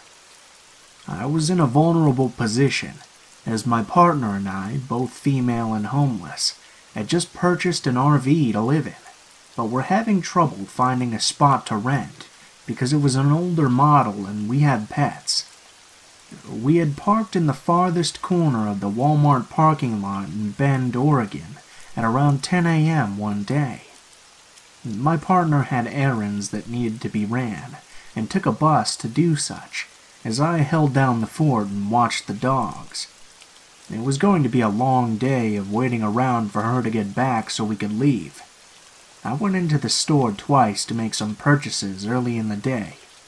I worked on some maintenance and art, before getting bored enough to take a nap. As I was taking the dogs outside beforehand, 2 police officer vehicles pulled up and parked right next to the RV. At this point, I'm preparing for them to ask me to move the vehicle, or tell me I can't park overnight or something. After a while of nothing, though, I fell asleep anyway. When I woke up, I could tell it was getting closer toward the evening. The sun was still very much up, and considering the police presence, I wasn't particularly in the mindset of anything bad happening. Still, I always carry my pepper spray on me. My partner was still not back yet, although I expected her late. She had our only phone, so I went into the store to check the time. The officers had moved already at this point, and the parking area in general was pretty barren, save for one van parked in the spot right behind the RV. I entered the store and went to the restroom in the front. Then I walked to the electronics department to see what time it was on the displays. It was a few minutes before 6 p.m. I left after only having been there a few minutes. As I was walking out the door, the crowd in front of me slowly dispersed to veer toward their respective vehicles. I continued walking behind one man, who had seemingly parked in the same direction as me. He was tall, thin, and scraggly, with shoulder-length blonde hair and a black hoodie. I walked maybe 30 feet behind him the whole way. As he passed all the cars by the front of the store, I came to the conclusion that he must be the owner of the van by my RV. He walked with clear direction, not looking around for where his car was or anything. After passing the main crowd of the parking lot, I got my pepper spray out of my pocket and held it in hand as a routine safety measure. The man walked between the back of the RV and the driver's side door of the van. I figured he was about to get in, but instead he lingered. I stopped walking that direction and started heading toward a more populated parking area at the next store across the street, since it was closer than Walmart from this end. Then he looked at me, and we made eye contact for about a minute. It felt as if he recognized me, as if he'd been staking me out and was surprised to see me leaving the store so soon. I continued to walk away while staring at him, and he watched me before slipping around the side of my RV, where there were some bushes and a fence with no outlet. I was noping out at this point, so I go into the other store and walk around blankly, staring at things for a bit, trying to formulate a plan. It's pretty busy in there with no one at the customer service desk, so I go into the gas station next door and ask to use the phone. I call my partner to explain the situation and tell her not to go directly to the RV. Then I headed back into Walmart, got a coffee at the McDonald's inside, and waited out for another hour until she was able to return. Perhaps I should have called the police, as I was worried about my animals. My little dog would bark, but they're not exactly guard dogs, and our possessions being stolen. But I had recently called 911 while witnessing domestic violence a few days prior, only to have them take 2 hours to show up in the middle of downtown. I was worried they would not only not help, but possibly harass me for parking there. I don't have a driver's license, so having to move the RV before my partner returned would be a dangerous situation. Once she arrived, we went back to the RV together. The van was gone. Nothing was touched, despite one of the windows not locking properly, but the pets were extremely spooked. Maybe they had decided against stealing after I caught them. I'm not well off, and honestly, one look at that beat-up old thing would tell you I don't have much worth taking. Honestly, though, from the look in that guy's eyes, I feel like he wasn't after material possessions. I'm happy that I never have to find out for sure.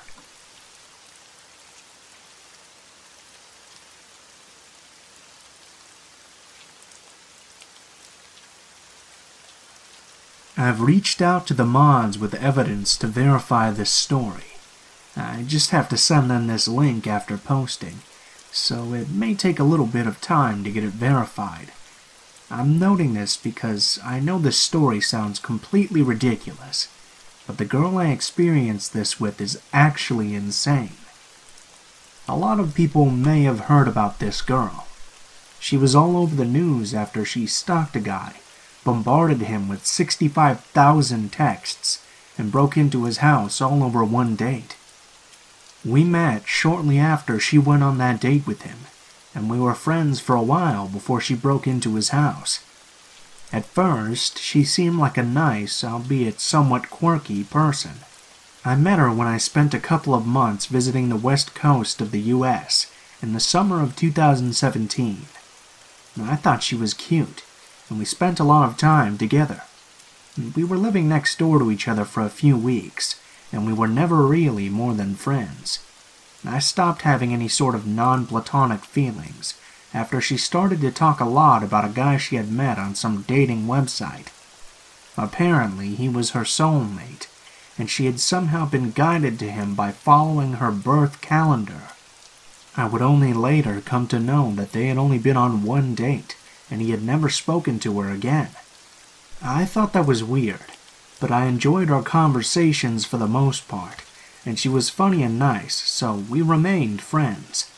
Eventually, she moved on to short flings with a guy and then another girl from Tinder, all the while still talking to me about this guy that she was going to marry, saying that she liked how jealous he got when she would tell him about hooking up with other people. A couple of weeks later, she started to get really erratic. I confronted her a few times about how she was acting, and she told me that she had recently stopped taking her meds, but would start taking them again. She came home one day and decided to tell me that she had a court date coming up for a DUI. I have no idea if this is actually true, but if there's a way to find that out, it happened in Arizona and her name is pretty easy to find. Someone could look it up if they wanted to know, I guess. Her plan was actually to leave the country and go to South America. I told her what a dumb idea that was, and even though she actually went all the way to the airport in a different city, she wound up coming back. Apparently, her soulmate was no longer answering her texts, and she took that as a sign she should drag her ass back to where he was and fix their relationship. She was upset that he may be seeing other people, even though it seemed okay to her that she was doing the same thing. Later on, she told me she had texted him and said if he blocked her, she would know that meant he wanted her to come find him. Obviously, he blocked her. Obviously, that didn't go over well with her. So she moved a couple of days later, and the summer was ending, and I moved back to the East Coast. I didn't hear from her for a little while, but then we started talking again through text and WhatsApp. She generally seemed like she was doing better. She told me she had found a roommate and was working on her art again and just generally seemed like she was in a better place. I was happy to have my friend back and healthy, but that didn't last longer than a couple of months. Eventually her behavior started to become erratic again. She was sending dozens of texts at a time, and they were all over the place. Several of them had to do with her soulmate, and how she was still following him even though he had called the police and blocked her. I told her to stop, tried to get her to take her meds. I tried to reason with her different ways 100 times. I was on the opposite side of the country, and I had no way of getting in touch with her family, who I never knew much about, or her friends to try and get them to help her. She was a kind person, and a good friend when she was taking care of her mental health, and I cared about her, but I couldn't force her to take care of herself. One day I set aside some time to call her, and I told her that she was overwhelming me and that she really needed to reach out to her family or someone who could help her. She told me I couldn't do that, because she needed to stay with me, or she would have to go back to her ex-husband. I don't think any of this is true, but she thought her ex-husband was going to have her killed or followed, that he had the entire police force in his pocket, that he had paid off her family to give him intel on her whereabouts and what was going on in her life. I had just moved for a job, and I lived in a small studio in a big city. I had no room for anyone to stay long term, and I wasn't about to do that anyways, and she was starting to scare me at this point. She asked if I was still living at this address, which really freaked me out, because I had never given her my address in the first place, or put it anywhere online. She wouldn't tell me how she got it. I asked her to leave me alone, and told her we couldn't be friends anymore unless she took some steps to get better. Obviously, she didn't take this well. Though I hated my tiny, cramped apartment, the reason I was drawn to it was because it had great security. It was actually on the upper floors of a hotel, although the hotel rooms were much nicer than the residence, and no one was allowed through the residence elevators unless the resident had given their name to security ahead of time, and the guest had to show ID. After what happened next, I loved my cramped little apartment because the staff kept me safe. It had been over a week since I had talked to her, because I blocked her number and blocked her on WhatsApp. She tried texting me from 4 different phone numbers, but I just blocked them all and never responded. I was walking home from work one day, and I was sure I saw her across the street from my building. It was storming out, and I didn't get a good view. I rushed upstairs and calmed myself down in my apartment. Maybe I was just being paranoid. It's a big city. Lots of people have brown hair and glasses. I was just worried about her. But then the phone rang. The desk was calling to see if I had forgotten to let them know I had a visitor. My heart sank. I asked them who was waiting. They said they tried asking for her name or ID, but she just walked out right away. I knew it was her from the way they described her. I texted a mutual friend from over the summer. I wasn't really close with him, so we hadn't stayed in touch, but he told me she had lost it, and that he had blocked her too. Apparently, she had gone back on the dating site she met her soulmate on, and found someone who looked just like him in my city.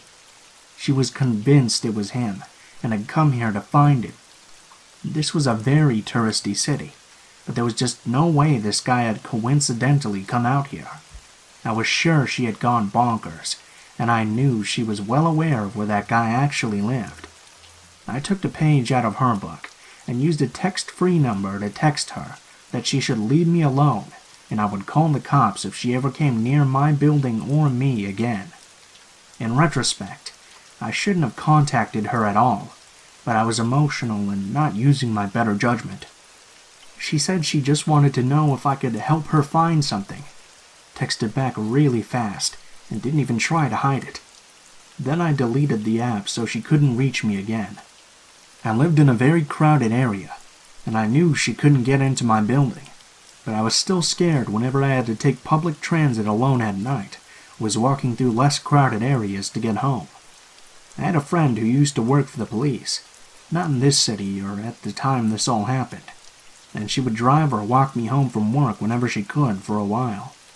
She told me I should go ahead and report it, even though they couldn't really do anything since she hadn't hurt me, and nothing had really happened. I was embarrassed, and again didn't use my better judgment. I felt like it was my fault for engaging with her for so long. I knew she was mentally unstable, and I would still try to be her friend and help her. Maybe I gave her the wrong idea that I could do more for her. I ended up moving to a new city for another job after that, and I didn't hear from her again. I later found out the reason why was that a couple months later she had once again gone back to Arizona and had been arrested for breaking into her soulmate's house and using his bathtub. They found a large knife in her car. I didn't want to go into too much detail about her stalking of that guy and what she said about him in our text, because I wanted to try and focus on my personal experience instead of just her with his.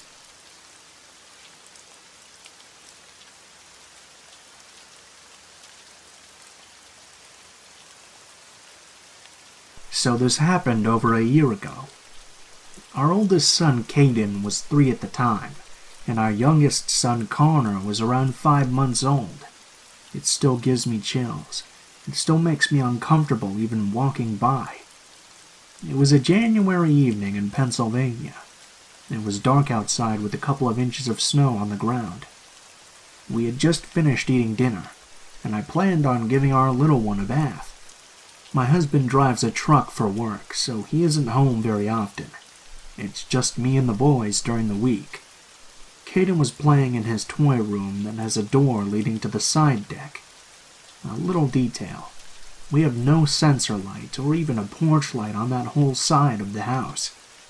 At this time, we didn't use the deck at all, only using our grill during the summer months.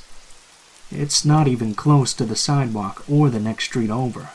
Basically an open space of yard off that deck. Anyway, Caden was playing in the toy room, waiting for his turn to take a bath while I brought Connor into the bathroom. We were just about done with bath time when I hear Caden's little feet running toward the bathroom. He stands in the doorway and says, "Mommy, there's a man looking in the side door. I think it's the mailman." My heart skipped a beat. No way was the mailman coming at 7 p.m., and the side door, as he called it, was basically never used, especially not in the winter. I didn't even hear anyone knock. I began to sketch myself out more by thinking about how there was no light on the deck, and this person would have to walk through the yard in the snow, walk up the back stairs of the deck, and go to that door when the front porch light was on and attached to a shoveled sidewalk. I took Connor out of the bath, put him in a towel in his little chair, and told Caden to sit with his brother and not come out until I said it was okay. He was confused, but listened. He just kept asking what was wrong. I grabbed the biggest kitchen knife I could find. I had 911 ready to call, and got my Mama Bear face on. When I walked to the side door, I shined the flashlight on my phone through the window of the door at a distance, walking up to it to hopefully scare someone away.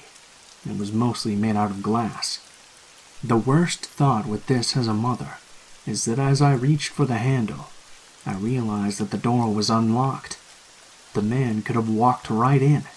I flung the door open, shined my light, held up my knife, and yelled, "Hey!" in the most threatening voice a 5'4", 120-pound woman could make. There were footprints in the snow up the deck stairs and back down, going into the field and the woods behind our house. I slammed the door thoroughly freaked out and locked it up tight. I called the police and waited in the bathroom with the boys.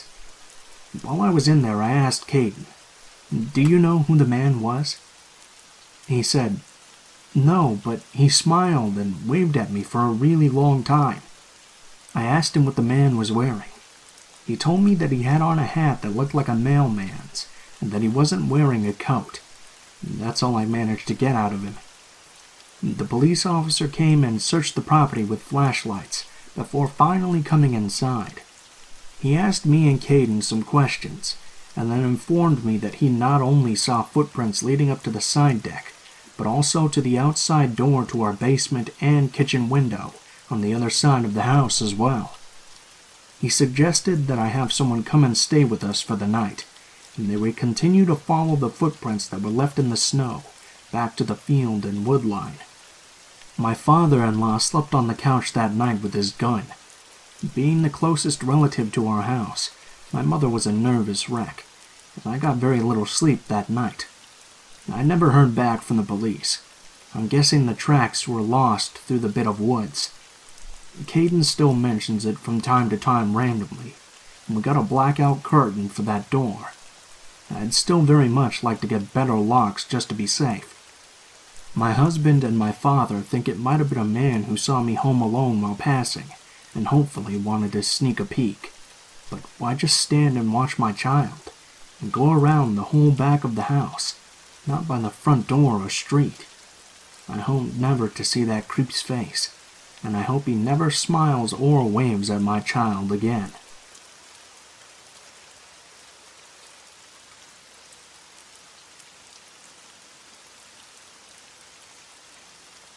This happened a long time ago, when I was around 15 or so. I'm 25 now. Back then, I was really into singing and dancing with my friends, and I was introduced to K-pop as a result.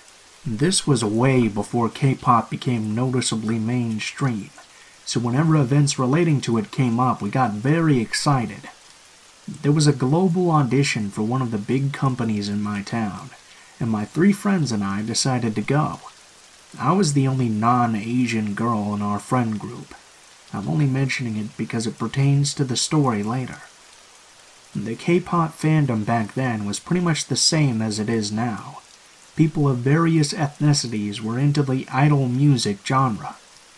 We all knew the likelihood of getting into the industry was extremely low, and for me even more so as I wasn't of Asian descent, but I knew that going in. That wasn't the point of us going, though. We just loved being in proximity of something important to the genre we enjoyed. Just some kids having fun. By the way, I looked pretty young for my age then, and wearing pigtails this day probably didn't help with that either. So we get dropped off and meet up at the audition place, a community center of some sort. We kind of dilly-dally around a bit, until we have to line up for our respective auditions. Singing, dancing, the like. I was going to go sing, so I was mentally preparing myself in the crowded space outside of the audition rooms. That's when out of the corner of my eye, I see a tall, older, 40s maybe, white man begin to approach me. I remember thinking, is he going to audition too or something? It was strange because everyone else there was younger. Maybe he was one of their parents. He walks up to me pretty close and goes, "Can you help me, please?" I'm confused and ask what he needs help with. "Oh, the staff here. My son. My son's trying to audition, but they won't let him." This was weird. When I asked him why, he said, "Because he's not Korean." This was when I started to get creeped out.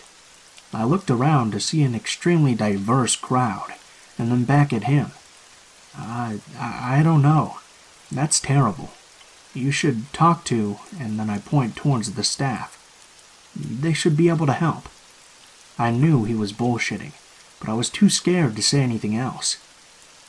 He didn't listen, and continued to insist on me helping him. He then said something that sent a chill down my spine.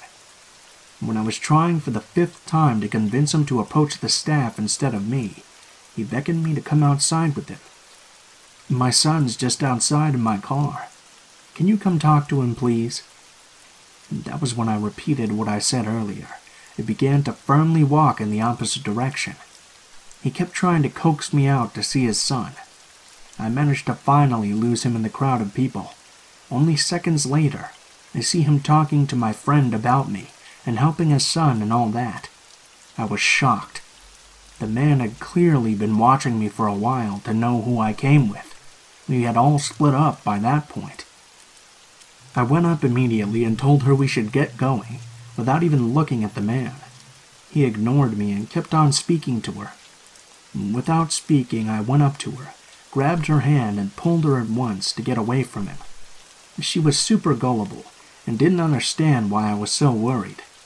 The man was clearly unnerved by what I did, and left my friend and disappeared into the crowd. About 20 minutes later, I'm in the lineup for the audition, when I get a cold feeling all over my body. I turned to look toward the entrance, and there he was, standing. But he wasn't just standing. He had his arms crossed, and he was glaring at me. I've never seen someone look at me with such vitriol. He looked like he wanted to genuinely kill me. It was terrifying. The crowd of people was sparse because we had all lined up outside our assigned rooms. This man waited there, staring at me non-stop for an hour. An hour! He glared at me all the way until I got into the audition room. I was so scared that he'd be there once I got out. But I guess the auditions went on longer than he expected, and he went home. With his son in tow, I'm guessing.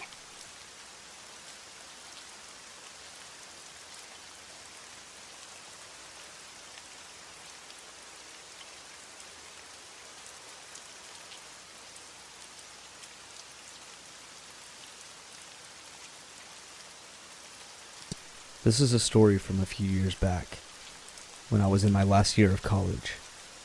I was taking a history class that I loved, and it just so happened that my good friend Amelia was in the class too.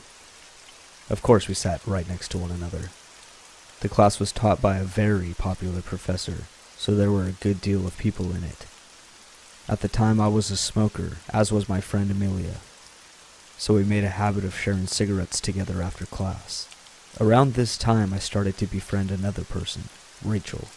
She and I didn't take any classes together, but she lived with another good friend of mine, so we started to get to know one another.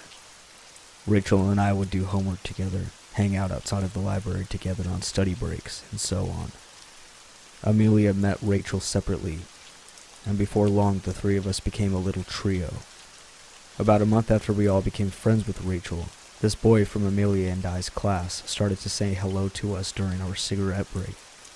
He would make little comments here and there about things we learned in class, and would ask us how we were doing our papers and such. Eventually, we learned his name was Ryan, and Ryan became a fixture in our cigarette ritual. After a little while, Amelia and I noticed that Ryan was asking a lot of questions about our daily schedules. At first, we thought he was just trying to get to know us and our interests, but his questions were getting specific. What time did we go to the library? When did we study in places other than the library? Who did we like to study with? He was his normal smiley and friendly self the whole time, but the subject matter of his questions were just off. We thought perhaps he was a bit socially awkward. A lot of people at our school, well known for being full of eccentric students, were, well, eccentric. It wasn't terribly uncommon to encounter somebody who acted a little bit different than the norm. We let it slide. Ryan started asking Amelia and I to hang out outside of class. He wanted to tag along in what we usually did, but Amelia and I were both unusually busy at the time, and it kept not working out with our schedules. He kept asking every day after class, though, and we noticed he was getting less happy and significantly more irritated as time continued to go on. Amelia and I both agreed that he was starting to make us uncomfortable, though we couldn't quite put our fingers on why. One day, Rachel met Amelia and I at her dormitory, saying she had something serious she needed to speak with us about. When we got there, we settled onto a bench and got talking. Rachel told us that she had recently gotten out of a terrible abusive relationship with a boy who hit her, sexually assaulted her, and took genuine pleasure in her misery. Around the time we had met Rachel, she had begun the process of reporting him to campus authorities in an attempt to have him removed from campus. A temporary no-contact order had been put into place between the two of them, and Rachel told us that she had just moved into the dorm she was living in, so that he wouldn't know where she lived. She had also found out that her ex was attempting to befriend the people she knew, in an attempt to find out where she was living, where she spent her time, and what she liked to do and when. She wanted to warn us just in case he approached us, so that we would keep our distance and not reveal any information about her routines. She told us his name. His name was Ryan. Amelia and I both looked at each other in shock. To confirm, we asked Rachel to describe what he looked like, and she described our new cigarette buddy and classmate to a T. We immediately informed Rachel about the interactions we had been having with Ryan, and Rachel informed us that we were the fifth and sixth people she had confirmed that Ryan was attempting to make contact with. Of course, we immediately started avoiding him, switching up our routines to make sure we left the area immediately after class ended. A few weeks later, Ryan stopped showing up to class. Neither of us ever saw him again. A few weeks after that, Rachel informed Amelia and I that Ryan had been expelled from the school. He had sexually assaulted another student at a party. When they went to collect evidence from his dorm room, they found a detailed ledger of information he had collected about Rachel and pieces of writing about all of the horrendous things he wanted to do to her. I'm not entirely sure whatever happened to him, but thank God we never saw him again.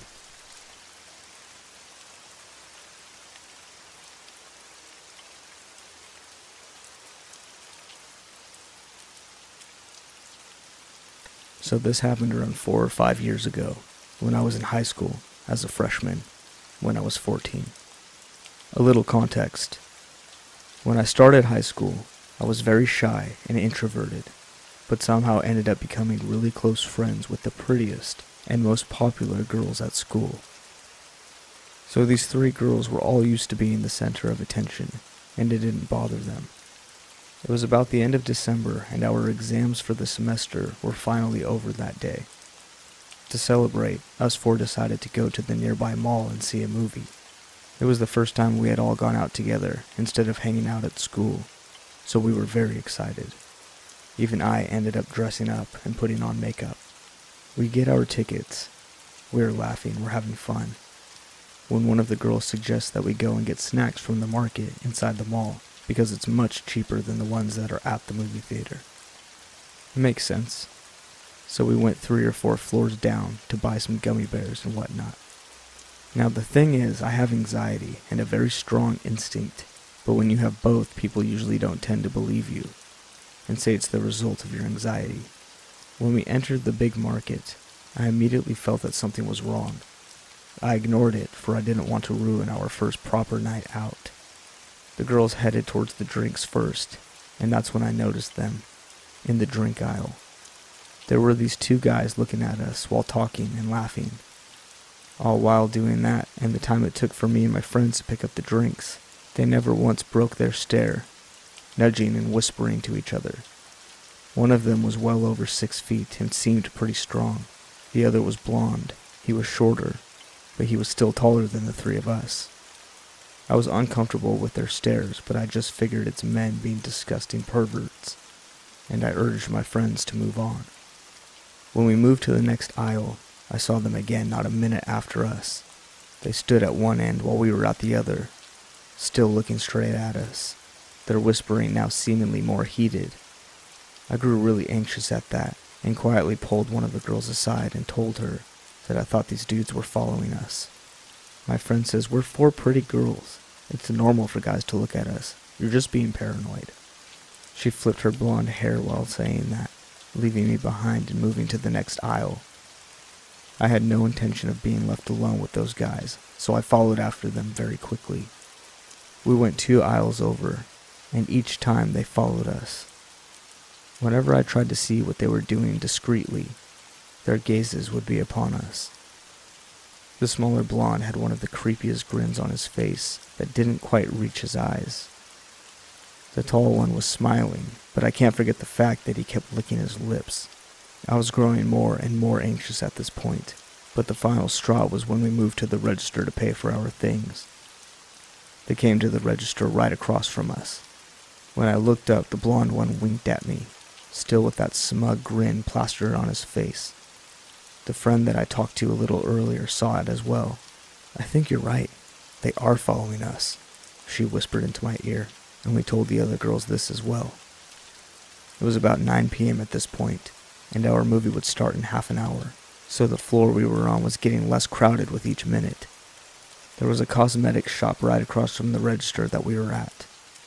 We decided to go there because A, it was the closest place, and B, guys wouldn't go into the small cosmetics shop. We bagged our items, paid, and dashed into the store before the guys could move. Hoping that they would leave us alone now, we waited and pretended to look at some nail polishes. Instead of leaving like we thought they would, they started pacing in front of the store, waiting for us to come out. We thought about getting the store manager to call them all security, but we knew that the security here sucked, so we didn't call them. The 4 of us stayed there waiting to see if they would leave, but they didn't. They just kept pacing left and right, looking at us. The way the mall is designed, when you get out of the shop where you are, you can either go left or right. If you went left, you'd walk into a long hall. Take another left, and there would be the escalator. If you took a right, though, there were only bathrooms at the end of a hall, and it was pretty empty and dark. If those guys got us there, I knew that that would be it. So we decided to make a run for it. When the men passed the store for what felt like the millionth time, we took off running towards the escalators. I dared to look back and saw the 2 guys behind, not running like we were, but following us fastly. Had it not been for the fact that we had to run up the 4 stairs and lose these guys as fast as we could, I would start sobbing right then and there.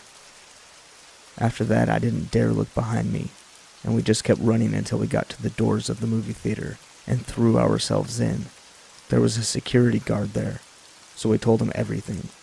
We gave descriptions in case they figured where we went and waited. They didn't come after us, though. Maybe we lost them. Maybe they decided that the trouble wasn't worth it. As the sense of safety kicked in and the adrenaline left, I had such a panic attack that I don't even remember the movie that I was excited to see. When the movie was over, we peeked our heads out, but fortunately the guys were gone. We went home and never had to deal with them again.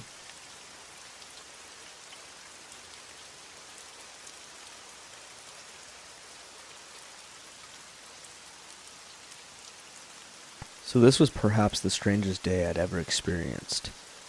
It is honestly so surreal and bizarre that I really don't know how else to talk about it.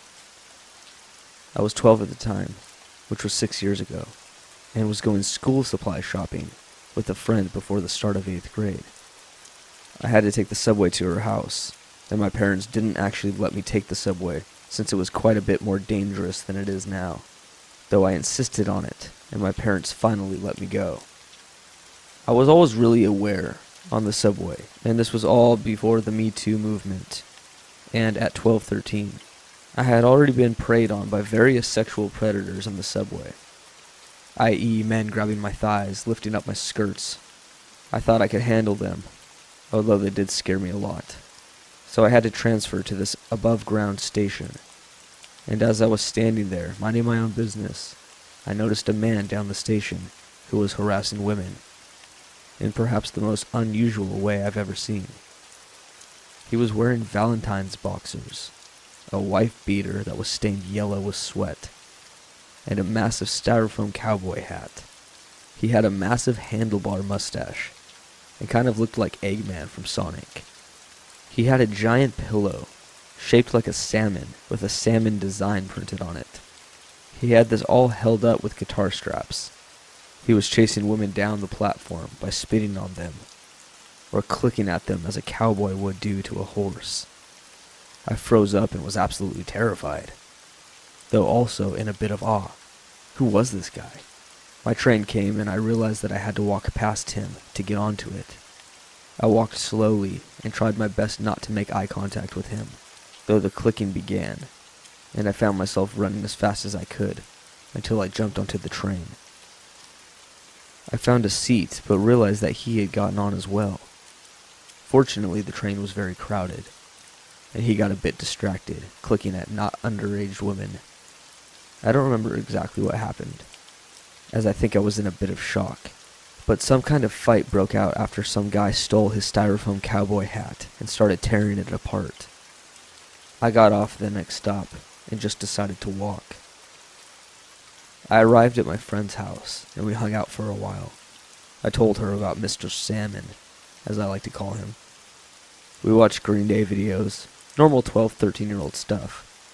We both got out the money from our parents, and buy some other random stuff like ice cream and makeup before we head out to the nearest Staples. The nearest Staples was in a Jewish neighborhood, and they certainly do not like outsiders. We were getting all sorts of looks in the store, as we were the only non-Hasidic kids there. We were both wearing t-shirts and shorts, and they did not all seem pleased by that. We got our stuff, although it was grossly overcharged by the Hasidic cashier, who was giving us evil glares, and then decided to go to some kind of bakery, since we were hungry. We walked into this bakery and asked for 2 muffins. Immediately they asked us if we were Jewish. I'm literally just 1/8 Jewish, but my friend was Jewish, and was prepping for her bar mitzvah, so she said yes quietly, and I said no, since I'm literally not. I'm blonde, blue-eyed, and gangly at the time. After about 10 minutes they handed her her muffin. We had to wait 45 minutes before they gave me my muffin, which immediately smelled kind of weird. Before I could bite into it, a Hasidic grown man sat down at our table and told us that unless we were Jewish, we shouldn't be here. And when my friend said she was Jewish, he told her how she was sinning by looking like that. He finally left and I took a bite of my muffin, only to find out that it had been filled with meat. We left shortly after that. Wow.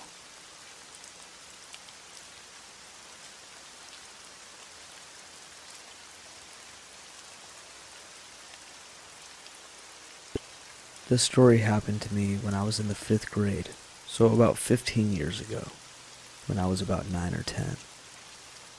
As a disclaimer, I'm not good at confrontations, and some pretty stupid decisions were made.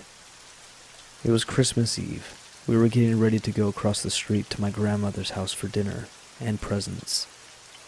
My mom was in charge of the dessert, which only needed to be drizzled with some sort of sweet sauce from a can. We didn't have this last ingredient, so my mom asked me to go to the store to get one. This was in Mexico, where people can quite literally open up little miscellaneous stores in their homes, slap a name on it, and you had an establishment. So I walked to the store, which was located on the same spot where my house was, but on the street behind it. There was a tree in my backyard from where I could see the 2-story house that doubled as the store. So to get there I had to walk to the corner, turn left, go to the next corner, and turn left again. On the street perpendicular to both my street and the stores, there was a house with a lot of vegetation on its front lawn. We used to call it the jungle. It had a tall concrete fence and a wooden door, so you couldn't actually see the house, only the outside and a bunch of greenery in the yard. On my way back home I was daydreaming, and I didn't notice this drunk, homeless-looking oldish man in his 50s standing by the wooden door that leads to the jungle. I looked up about 3 meters before I would have quite literally run into him, and I sort of yelped, a little 'cause he scared me. He was looking at me and smiling, slightly swaying. He says, "Hi." "Hello." "How are you doing?" "I'm okay." "Nice to meet you." Then he puts his hand out for a handshake, and I actually shake his hand. After this creep shakes my hand, I try to pull it back, but he wouldn't let it go. By now he's pretty close to me, asking me if I wanted to come with him. I'm freaking out, so I don't really remember exactly what he said. I was trying to look for an excuse to get home, and I told him I did not want to go with him, but my dad would get mad and go look for me if I didn't go home immediately. He agreed, told me to ask my dad for permission to go with him and let me go. I speed walked back home, scared that he would change his mind and follow me. When I got home, I left the can of whatever sauce I bought on the table and headed straight to my room. My mom asked me what was wrong because I was pretty shaken up, but I was scared of telling her, and I just went to my room. My dad then walked in, I suppose because my mom asked him to find out what happened, and I told him everything. My mom was by the door, so she heard it all, and I swear I had never seen my mom so furious. She went to the kitchen and grabbed a knife and put it in the front pocket of the sweater she was wearing. She told me to walk to the exact spot where it happened, and that they were going to walk behind me out of sight, I guess to catch the guy. I remember being really scared walking by myself again, but knowing my parents were behind me made it a little better. But the guy wasn't there. We walked around to try and find out where he had gone, but we were never able to find him, and we went back home. Honestly, I don't know what my parents would have done if we had found him anyway. Apparently, the description I gave my parents matched a pretty well-known addict that lived by and roamed the neighborhood. Years later, I heard that he had died of an overdose, which made me less paranoid when leaving my house, at least until we moved.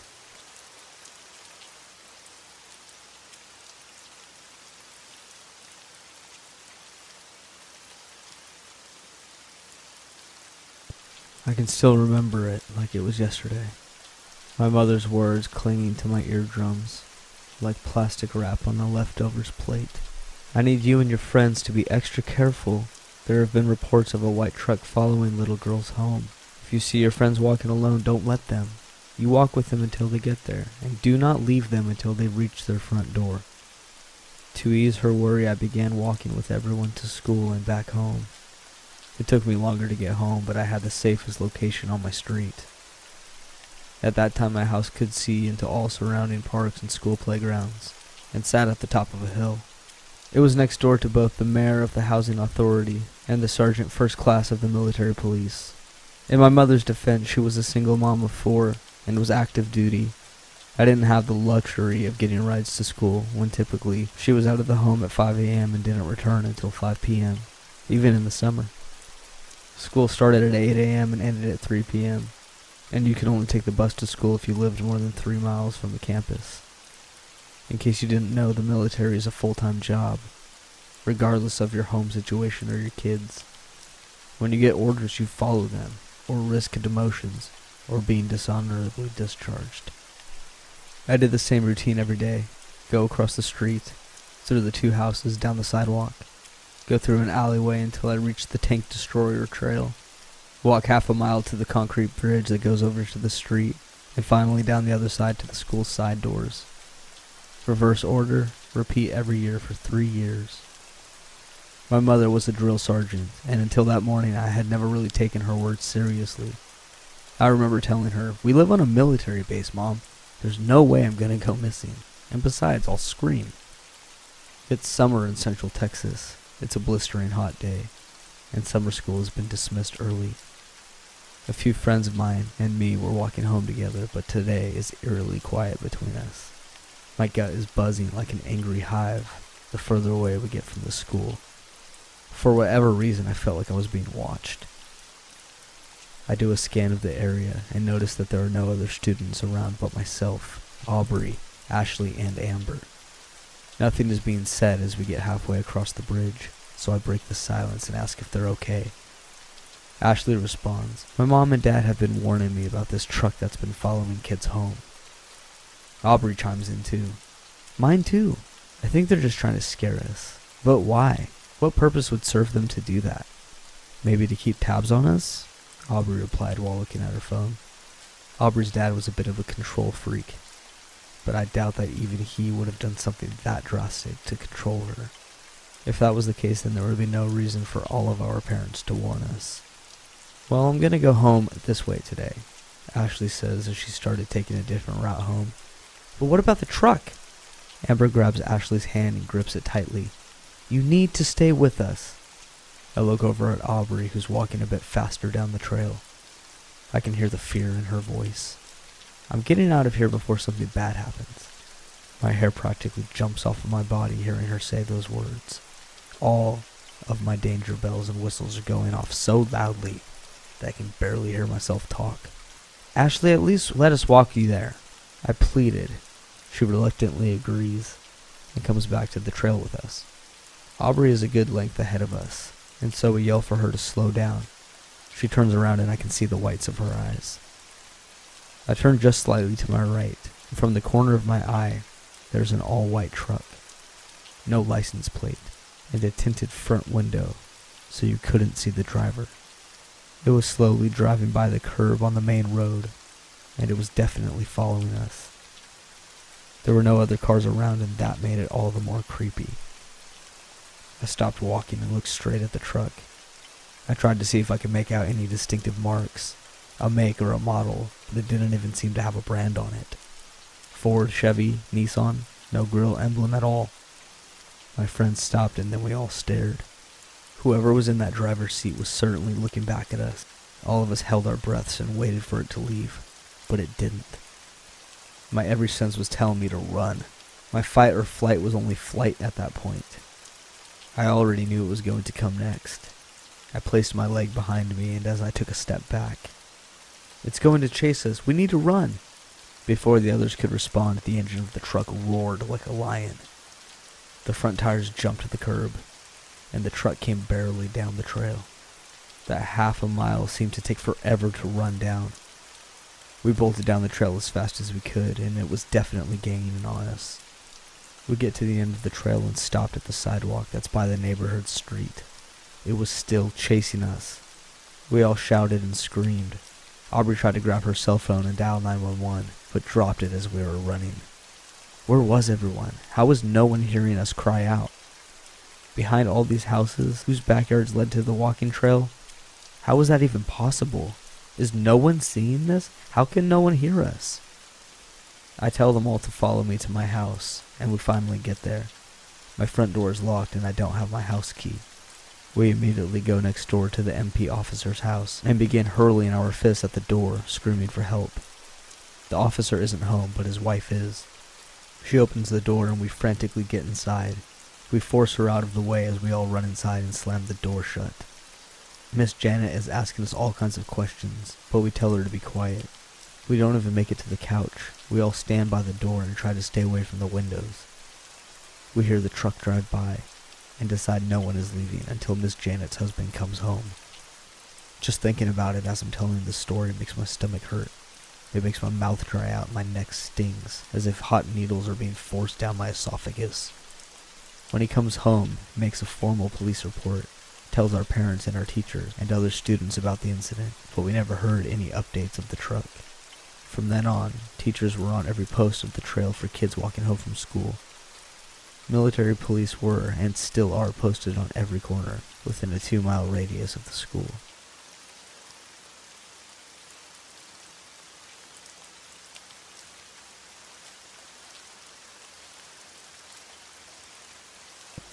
It was my junior year of high school, and I was new. Most people were very friendly, and honestly, regardless of this negative experience I had, I still think it was the best school I ever went to. I ended up hanging out with the skateboarders. Most of them were decent enough guys. We always had a great time listening to music, and hitting up our local McDonald's after school. One of my best friends, Matt, had a twin brother named Will. Will, for some reason, didn't like me at all, and was always rude to me. I tried asking Matt one time why Will hated me so much, and he just said something along the lines of, "That's just how he is." Whatever, it wasn't my problem, and I never did anything to cause it, so I let it go. During the next school year, I met a guy named Jesse. Jesse was odd, but he seemed harmless enough, so I wasn't too worried in the beginning. We rarely talked, and were mostly just acquaintances, until one day, he came up to me in the hallway, handed me a note, and walked away. I was confused, but headed to my class before I got a chance to read the note. When I got settled in at my desk, I opened the note. It was mostly nonsensical. He said things like, "I want to watch you get into arguments with your mom. You're really pretty. I think we'd be good together." And the strangest one, "I want to watch you play Uno by yourself." It wasn't until the end that I felt the wave of chills through my body. The last one said, "I want to watch you in your room from outside your window." He ended the note with his signature and his phone number. No way, this had to be a joke. No one would write something so weird and be serious. I let it go, and my friends reassured me that he was just kind of weird. Will made fun of me for it. He found it hilarious. Jesse began showing up around my locker. It started out small, with him just being there one period. Then it turned into every period. Every time I was there, he popped up somewhere in the hall. Our lockers were on separate sides of the school. We had no classes together. And there was really no reason why he would be showing up all the time. But he always made his presence known somehow. Sometimes I would feel somebody watching me and look around to see him somewhere in the hall. Sometimes just standing there staring at me. I absolutely hate being stared at. It makes me uncomfortable. There's no particular reason. It's just always bothered me. I just tried to ignore him and assumed it was part of his weird crush that he had on me. Until he followed me home one day. He didn't talk to me, just watched me walk to my house, which was down the street from school. He stood across the street until I walked inside. Then he went back to the school to get home, wherever that was. I knew he never went that way and was thoroughly creeped out. I never told anyone, but I knew that he was aware of where my house was now. Was he going to show up? Would he watch me outside my window like he wanted to? I never saw him near my house again, but I was still freaked out. A couple of weeks later, I found a picture in my locker. It was hand-drawn and signed with Jesse's signature. The picture was creepy. with an angry-looking snowman full of stab wounds that bled into a pile around the bottom of it. I was really freaked out, but again I let it go. I wasn't sure what I could even do. Thinking back, I should have told a teacher or the principal, but I wasn't the type to make waves, and assumed that he was just playing some kind of weird, sick joke. I showed my friends again, and they said it was creepy. They asked me if I wanted them to talk to Jesse for me, but I declined, again not wanting problems. After all, I was new at the school. But Will didn't make fun of me this time, though. He looked angry when he saw it, but never said anything to me about it. After a couple more weeks, during study hall, I asked my teacher if I could go to the hall to read, since it was too distracting with other kids talking. He let me go, and I headed out. Will was sitting against the lockers, also wanting to get away from the noise. He looked up at me, then back down to his book. Typical Will. I sat a few lockers down and got comfortable to start reading my book. From down the hall I heard footsteps coming our way. I didn't look up since it's a pretty high traffic area because the bathrooms are close by. The footsteps stopped right in front of me, and I looked up to see Jesse looking down at me with a smile on his face and a folded up piece of paper in his hand. He leaned down and gave it to me. When I opened it, I was immediately upset all over again. It was another drawing. This time a Care Bear with a butcher knife in one hand, and his heart in the other, and a huge bloody hole in his chest. I looked up at Jesse, and he just smiled down at me in the most sinister way. I didn't know what to say, but I didn't have to. Will saw the picture and how upset I was. He stood up and walked over to Jesse, grabbed him by the shirt and slammed him against the lockers. "Leave her alone, and don't ever talk to her again, or I'll beat the life out of you," Will told Jesse. I was completely dumbfounded. Will hated me. He never said one nice thing to me. Jesse was equally surprised by the reaction, as he barely knew Will. He mumbled something and walked away. But he never bothered me again, but still occasionally showed up around me at my locker. We never spoke after that, though. I didn't get any more interesting notes or pictures, and he never followed me home again. I was thankful to the rudest person I knew for standing up for me and stepping in when I felt that I couldn't. I have grown into my own, having no problem standing up for myself. But I am still thankful to Will for what he did. I never got to tell him, but I think he knew.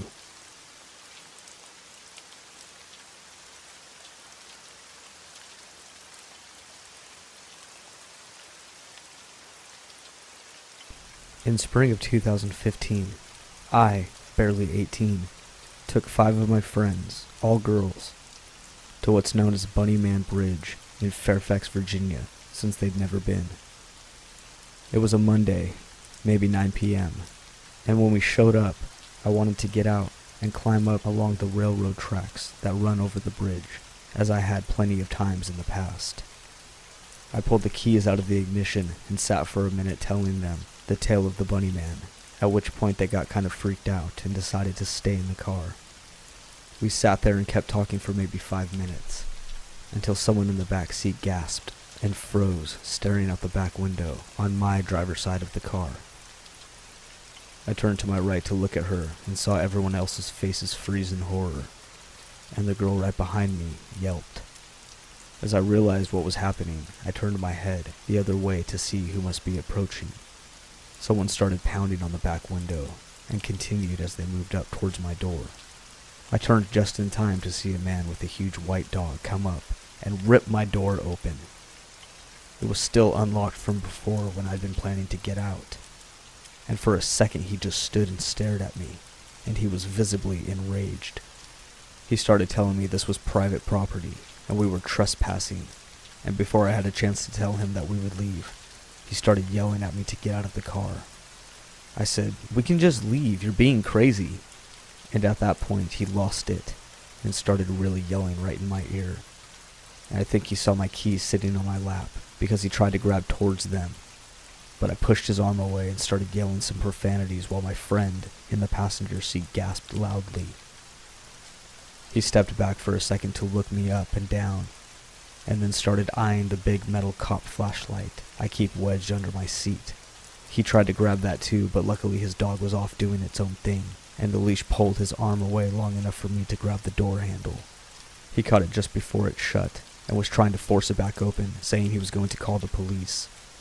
And I finally thought to grab my car keys with my free hand and start the car, and I drove it off while he was still holding the handle, and then closed it once he couldn't keep up and had to let go.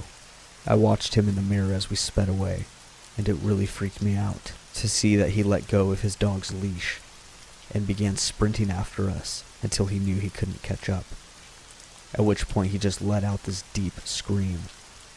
And just as we passed back under the bridge, it looked like he was bending down to pick something up. I've always assumed he was grabbing a rock or something to throw at the car, but we had cleared the corner before he could throw anything.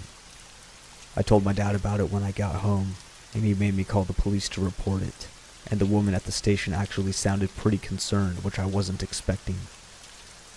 After that, I read up on all these stories about the legendary Bunny Man, and lots of them described a crazy man yelling about trespassing, which was already enough to freak me out. But what's really wild is the guy could kind of match some of the descriptions given in other reports. What made it so confusing was that he didn't look crazy or dangerous.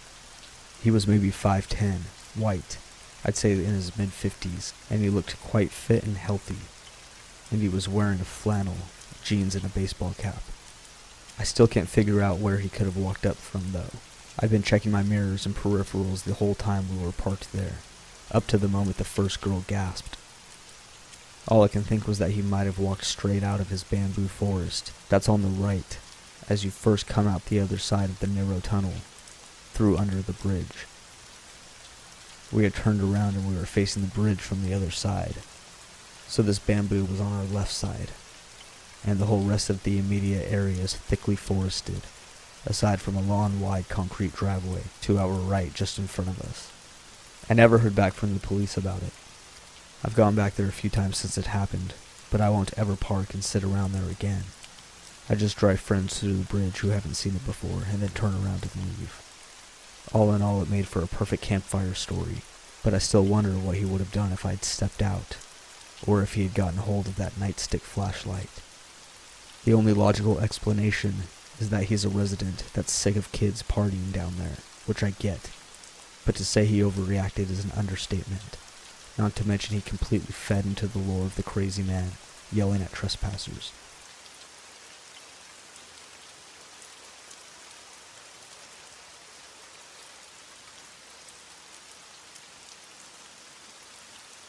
This happened to me on Thursday, April 25th, and I still can't shake off how terrifying and strange it was.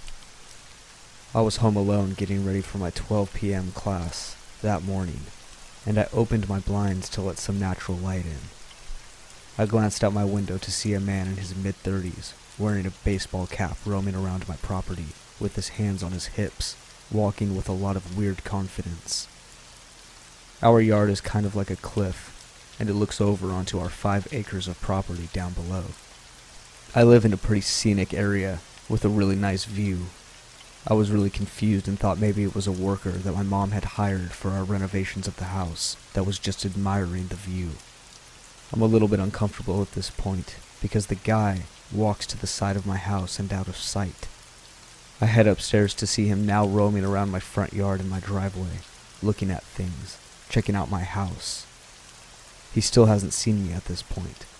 I called my dad and asked him if we had hired anybody recently to come by the house, and he says not that he knows of, and tells me that he's going to call my mom and ask her, and then call me back. I'm waiting for the call when I notice this strange guy's car. It's a white Honda with no license plates, just parked parallel to my front door. The guy still hasn't seen me, and he's still wandering around. So I take this as an opportunity to remember that we have a security system, and I armed it. So if he tried to break in, it would immediately alert the police. If this was some sort of professional or worker, he would have rang my doorbell or knocked at least once. He did neither.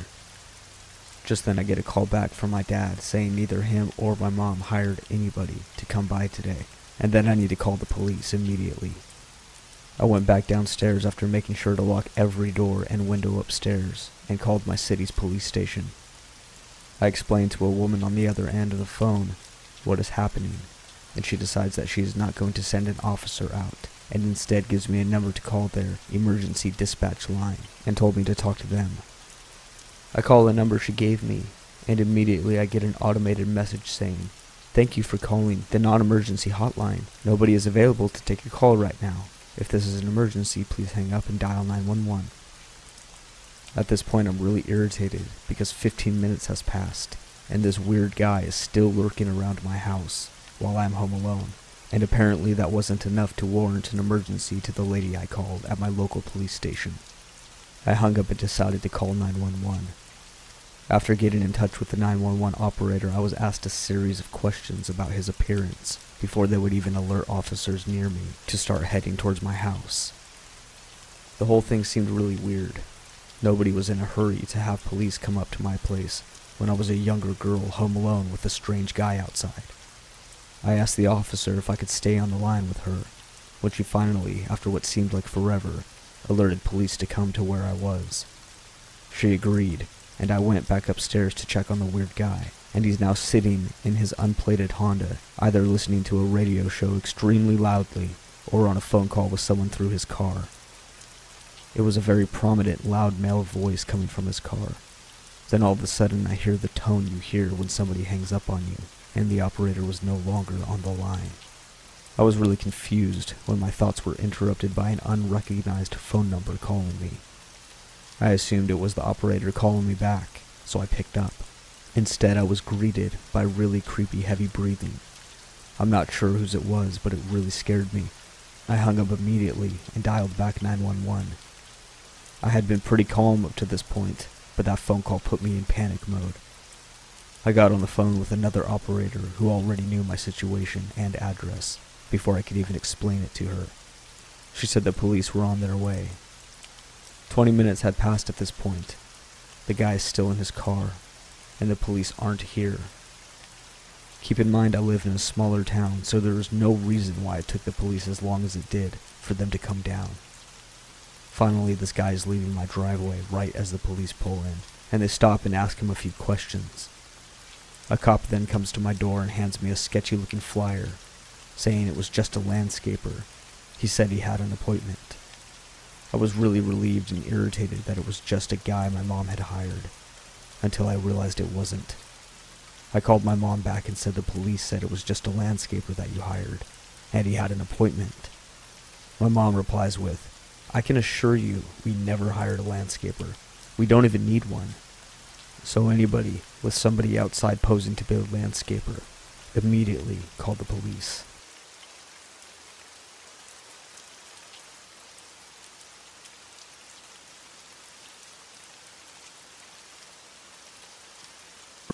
For a little context, I moved out from my family home around 10 months ago to go to a university across the country.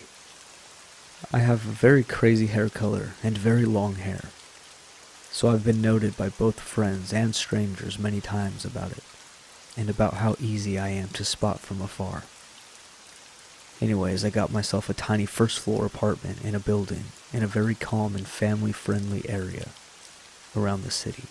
Because of this, I did not feel too unsafe about living on the first floor, considering that my bedroom had a big window with transparent curtains, only about half a meter up from the ground, looking into a small grassy hill leading into a foresty area behind the building. I was quite excited about moving out for the first time, so I happily overlooked this fact and the rude landlady. Besides, this city is within the Arctic Circle, meaning that since it was summertime, there was midnight sun. Also noteworthy, it would eventually be no sun at all for about 2 months during wintertime. The landlady told me both, and the other female student that I lived with, that the small area behind the apartment building that our windows looked into were off limits.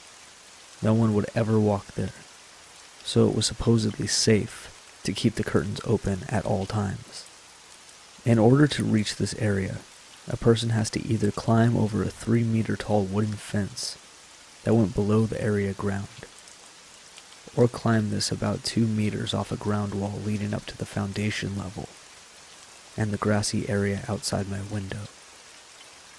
There's nothing in this area but a stripe of grass, and in wintertime, deep masses of snow that goes all the way up to the window. A few weeks after moving in, I started feeling a little creeped out, for seemingly no reason. I would sit at my desk and read, and feel as if someone could be watching me from behind the trees, on the other side of the fence. As it started getting darker, I realized that anyone from the outside could easily watch me, as if I lived in an aquarium when the apartment was all lit up. Then one day, as stupid as it sounds, I was trying to get a good selfie light in front of the window when a man suddenly walked by. It really startled me, and I almost dropped my phone by the surprise. So I sat down for a moment and laughed to myself, thinking about how silly it must have looked, with me pressed up against the window, all consumed with myself. I tried to reason with myself that it was probably just some man taking a shortcut to somewhere else. Or maybe it was the caretaker of the building. So I just drew the curtains together and left it at that. From then on, every now and then, I would suddenly see the man walking past my window, always when the curtains were open. It would happen when I was sitting at my desk studying, or sitting in my bed watching TV. I could see someone from the corner of my eye walk by, slow enough for me to turn and register it to be the same fully grown kind of gray-haired man in a blue jacket. But it was never long enough for me to take notice in his facial features or anything distinctive. By walking there, you could get a full view of my room and me sitting at my desk. At the time, I started thinking about the landlady's claim that no one was supposed to ever be walking back there. So I asked my roommate if she had noticed anyone walking out there too. She laughed too, asking if I was even sure that I saw someone. Now, these events did not happen that often, but often enough for me to really start wondering if it was not just a shortcut that this man was taking. I half-jokingly texted my parents about it, telling them I was an easy victim with the aquarium window and transparent curtains. My mother naturally freaked out and decided to send me some non-see-through, light-blocking curtains. Before they ever arrived, I started noticing that this man did not just walk by my window once.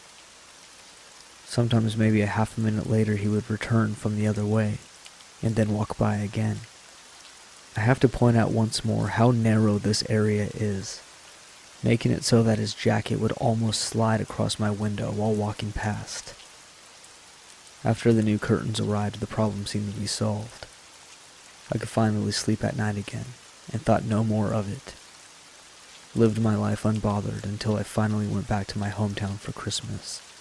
It was when I returned back that I realized something was definitely going on. I had began dating a guy, and brought him home to watch movies, during which the curtains were open, and it was pitch black outside. One night, where for unknown reasons I felt very restless, and my insomnia was just more terrible than usual. I woke up around 5 a.m. and peeked out the window to see deep and large footprints in the snow, stopping very close in front of my window. They also led across the area, but judging from the shape of the footprints, it seemed this person had walked back and forth. Now this alone is very creepy, the idea that someone had been standing there, close to the window, trying to peek through the gaps of the curtains. But there was more. Yellow snow everywhere under the window. Yellow drops on my windowsill. This psycho had pissed on my window. I was exhausted and tired, so I did not think it through right away. I just told myself it was indeed nasty and creepy. But perhaps it was just some guy stumbling home drunk after a night out and needed to relieve himself. As I woke up more, though, I realized that it was very illogical for a drunk to manage to climb his way up there. Not to mention that he would choose a window instead of a wall. As the sun went up, I looked out the window more, and it just seemed way too determined that someone would just choose my window out of the row. It seemed kind of personal and angry. I was living alone at this point too, as my roommate had moved out a few months earlier. The curtains into her room were always open, and as I went to check the footprints, had just walked right past the window towards mine. While trying not to freak myself out too much, I thought about previous suitors and all that. People that might be pissed off that I was seeing someone new, but it really did not fit their character. Then I remembered that man who had been walking outside my window in the months after I first moved in. Maybe he had been watching me this entire time and did this to mark his territory, or something sick like that. As for recently, things did not work out with the guy I was seeing, and since then nothing more, as far as I can tell. Now that the snow is melting, it's hard to tell if somebody is out there at night, and I always keep my curtains closed. I'm still freaked out, and I wanted to color my hair back to a normal color, so I wasn't so noticeable. I can't wait to return to my hometown again for the summer, so I can finally feel safe while sleeping at night.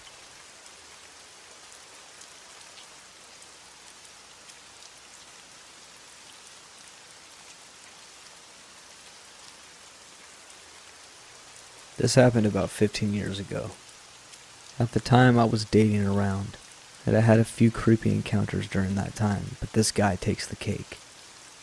He was an acquaintance that my brother had met at a bar a few times, and was showing around the local area because he was new to the country. My brother set us up because he was apparently desperate for a girlfriend, and I guess I was pretty desperate too, because we went on a date together. That date was probably the worst date I've ever had. I showed up to the restaurant where we were meeting at. He was late, which isn't a huge deal, so I let it slip and we went to sit down. To be honest, I knew from the start I wasn't really attracted to him, but I thought I would be polite and see if we had a nice night. He started off polite too.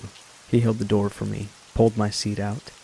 It wasn't really necessary, but it was nice anyways. Then, when we were sitting down waiting for someone to come and take our orders, I was reading the menu, and he started talking about how much his fiancée would have liked this place. That took me by surprise, and naturally I asked him about his fiancée. He revealed that he had a fiancée before moving over here, but he had just left her to move to another country. I asked why they had broken up, and he said they never really broke up as such, but he got fed up of her nagging him about various things, so he moved away. I really didn't know what to say after that, so I changed the subject and started asking him more about himself and where he used to live. He wasn't really very forthcoming. Eventually our waiter came and started talking to us. To clarify for the next part, our waiter was a man of color, and he had an unusual accent for our area, so my date stares blankly at him for a while, then turns to me and says, "You understand this guy?" I said that yes, I could understand him, before telling him our orders. After he left, my lovely date continued to shock me. He said, "I wouldn't normally leave ordering to the lady, but that brown guy talked really weird and I didn't get it." Wow, way to tell me that you're a racist and a sexist in one breath. Again, I was speechless for a few moments, before I got angry with him. I don't remember exactly what I said. It was something along the lines of, "Well, I'm not a lady, so I can order for myself just fine, thanks. And why make racial remarks?" Then he got annoyed with me and told me that he wasn't being racist. He just wasn't used to that kind of person where he was from. I pointed out that he wouldn't have met me if he just stuck to people he was used to in his own country. He did calm down then and told me that he wouldn't want that, because he's glad he met me. Honestly, I found that a little weird, given that I didn't see any way to say that this date wasn't going well, and he didn't know me very well at all. But I decided since we had ordered, I should stay and get my meal, and try to redeem the evening before I leave and never see this man again. So I answered some of his questions about me. Basic getting to know me questions and small talk stuff for the most part. Then started on about my previous dates, if I was a virgin, whether I would be willing to wait until marriage, and then be submissive to my husband or not. It was at this point I realized that I was most likely on a date with a religious bigot, hence the misogyny, weird attitude to sexual stuff, and all his other closed-minded bullcrap. So I settled for a none of your business. Now I need to leave. I checked the prices on the menu and left money for my half of the food, plus a tip, on the table and got up to leave. He said he didn't see why I was being unreasonable with him, as though this had been a normal date, but then told me that I couldn't expect him to take my money, because that was an insult to him. Fine. You want to pay for a meal that's not getting eaten? You pay for it. I'm not that mad about spending my money that I'll stop you. So I took my money back and walked straight out. I just assumed that yes, it was an awful evening, but I wouldn't have to see him again at least. I wasn't even back to my house when my brother started texting me, asking where I was because my date had called him in tears, saying I had gone off for no reason and he didn't know where I was or what to do. Thankfully my brother was pretty calm about it and assumed that I had left for a reason. I explained everything to him and he was pretty surprised too. After that night we both tried to cut contact. My brother stopped meeting up with the guy, and we both blocked the Facebook account we had for him too. My brother also blocked his number because he would not stop texting him asking about me, alternating between being really worried about me to saying he hoped I dropped dead. Then he started making endless different accounts on social media to harass us. He told my brother he didn't know why we weren't talking to him.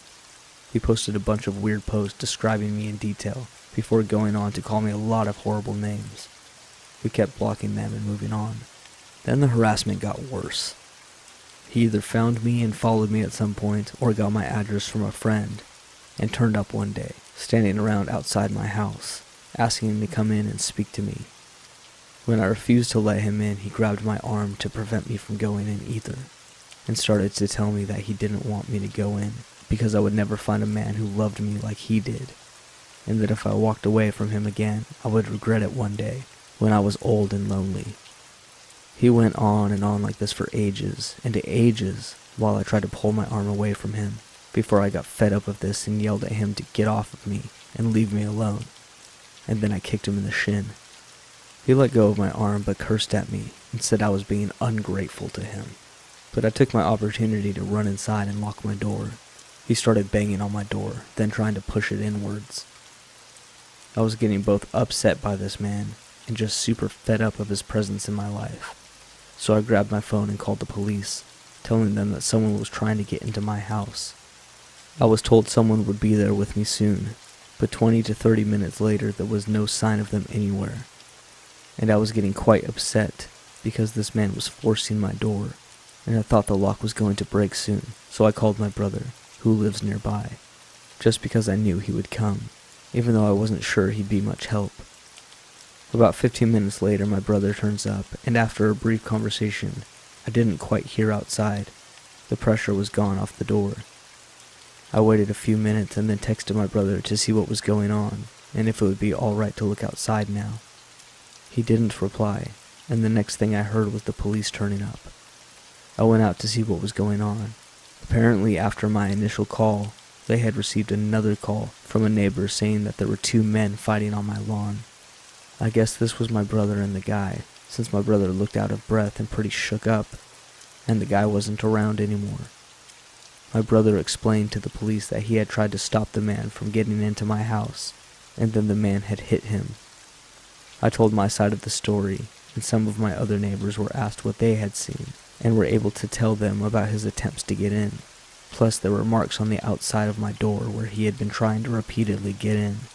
The police went to look for him, and a few weeks after I called and told them, and they told me they thought they had found him, but when they wanted me to look at the suspect person, it wasn't the same man. I didn't hear anything else, and I don't know whatever happened to him.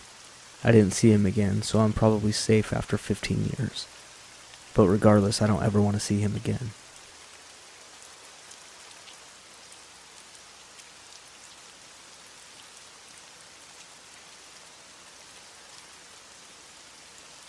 A few days ago, I'm walking downtown in the mid-afternoon when I become aware of a presence walking behind me. It's a busy city and a crowded street, so I don't think much of it. But this man stands right behind me for a few blocks. I can hear his breathing behind me, becoming ragged and coarse. He's breathing heavily, and it gets heavier as he follows me. I don't want to turn around or make eye contact, but I can sense him following me. Then I hear him say it. "Honey, if you don't slow down, I'll never catch up to you." I get terrified. I feel my blood run cold, and I whip around to confront him. He's big, at least a foot taller than me, and I can see on his chest one of those sticky paper ID tags. It's from a mental hospital. A mental patient has been following me for blocks, and now is trying to get me to slow down. I turn away and immediately cross the street, not looking back, but he appeared to stop following me at that point. I'm just still terrified by the incident. That's how this story would be told if I were the woman, but I'm not. I'm the guy. And this is the story about how I accidentally became somebody else's let's not meet story. I have been out of the office for over a week due to a nasty bronchitis virus that utterly wiped me out. And my girlfriend, my poor loving girlfriend, who nursed me back to health, has now been stuck at home sick. And this was my first day back at work. I feel bad for her. I decided to try and do something nice for her. She's an avid player of an Elder Scrolls Online, you see, which just released a new expansion. And that expansion allowed for a new class. And she had put off getting the expansion in order to focus on picking up the slack for my illness. So I decide I'm going to go get it for her. I decide on my lunch break to go to the nearest GameStop and get her the digital code. So on my lunch I head out. Now here's the thing. The local GameStop and my office are on opposite sides of a very large hill. Remember also, I've been sick all week with bronchitis. Now I get to the GameStop, buy the digital code, and text her a picture of it along with a message, very jokingly tell her that she needs to wait till I get home to play it, because I'll never catch up otherwise. Then I start heading back to the office, and I start walking back up the hill. And this is where the heat and the humidity and the fact that I'm walking uphill after, once again, having bronchitis starts to take its toll. And I begin to, I'm quite sure very audibly, breathe heavily. I also just so happen to be walking the exact same path of a woman who has ended up walking right in front of me. And I've now been walking behind for a couple of blocks. Two important things about me. First, I'm a tech nerd, so I have the smartwatch, the Bluetooth earbud, the whole 9 yards. Second, I'm a big guy, in the 6'2", 240 pounds college athlete who still works out a lot and could probably beat you up sort of way. I'm a scary looking guy. I'm a gosh dang teddy bear who posts pictures of his cat on Reddit and wouldn't hurt a soul, but I am fully aware that in the wrong context, let's say you're a 5-foot woman and you think I'm following you, could be freaking terrifying. So what's the tech nerd relevance here? Smartwatch, Bluetooth. My girlfriend calls me, and I tap on my watch to pick up the call without taking the phone out of my pocket, which syncs directly to my Bluetooth earbuds. My girlfriend hears that audible chime on her end, and knowing I've picked up, launches into how she couldn't wait and is already playing without me. And that's when I, quite jokingly, as I'm glad she's filling up to it, tell her, "Honey, if you don't slow down, I'll never catch up." And the woman ahead of me freaks out and whips around, and I immediately realize, oh my god, she thinks I'm talking to her because I'm not holding a phone and I've been following her for the last 2 blocks, audibly wheezing. And then I realize something else. Remember how I said that it was my first day back to work? I still wasn't 100%, and I had left my work ID at home. And I work in a very secure government building, the kind of building that doesn't just let you into it. Even if all the security guards know your face, because you've been there for 10 years now. No ID, you still gotta go, get a near cavity search level screen in, and wait for your HR to verify that yes, you still work there, and no, you're not a disgruntled ex-employee looking to steal confidential files. But once you've got your morning colonoscopy, they do give you one of those odd visitor badges. so you can come and go in the building throughout the day without having to have your pride and personal boundaries violated every time. And this little sticky badge that I still had stuck to my chest bears the name of the government agency which I work for. What agency is that? The Department of Mental Health. Because I, despite looking like someone who may have some point in his life had a nickname like Moose, which has on occasion I think led some to initially get the impression that I might be a tad slow on the uptake, am legally the Regional Legal Director and Deputy Chief Counsel for the State Office and Health of Human Services. Her eyes move to the badge. She stays motionless for a moment, then turns and quickly hustles down a side street. It was at that moment I say to my girlfriend, I think some lady just thought I was trying to kidnap her. So here's to you, downtown lady, who I'm pretty sure thought I was some heavy-breathing pervert mental patient instead of a government bureaucrat who was just trying to do something nice for his girlfriend on his lunch break.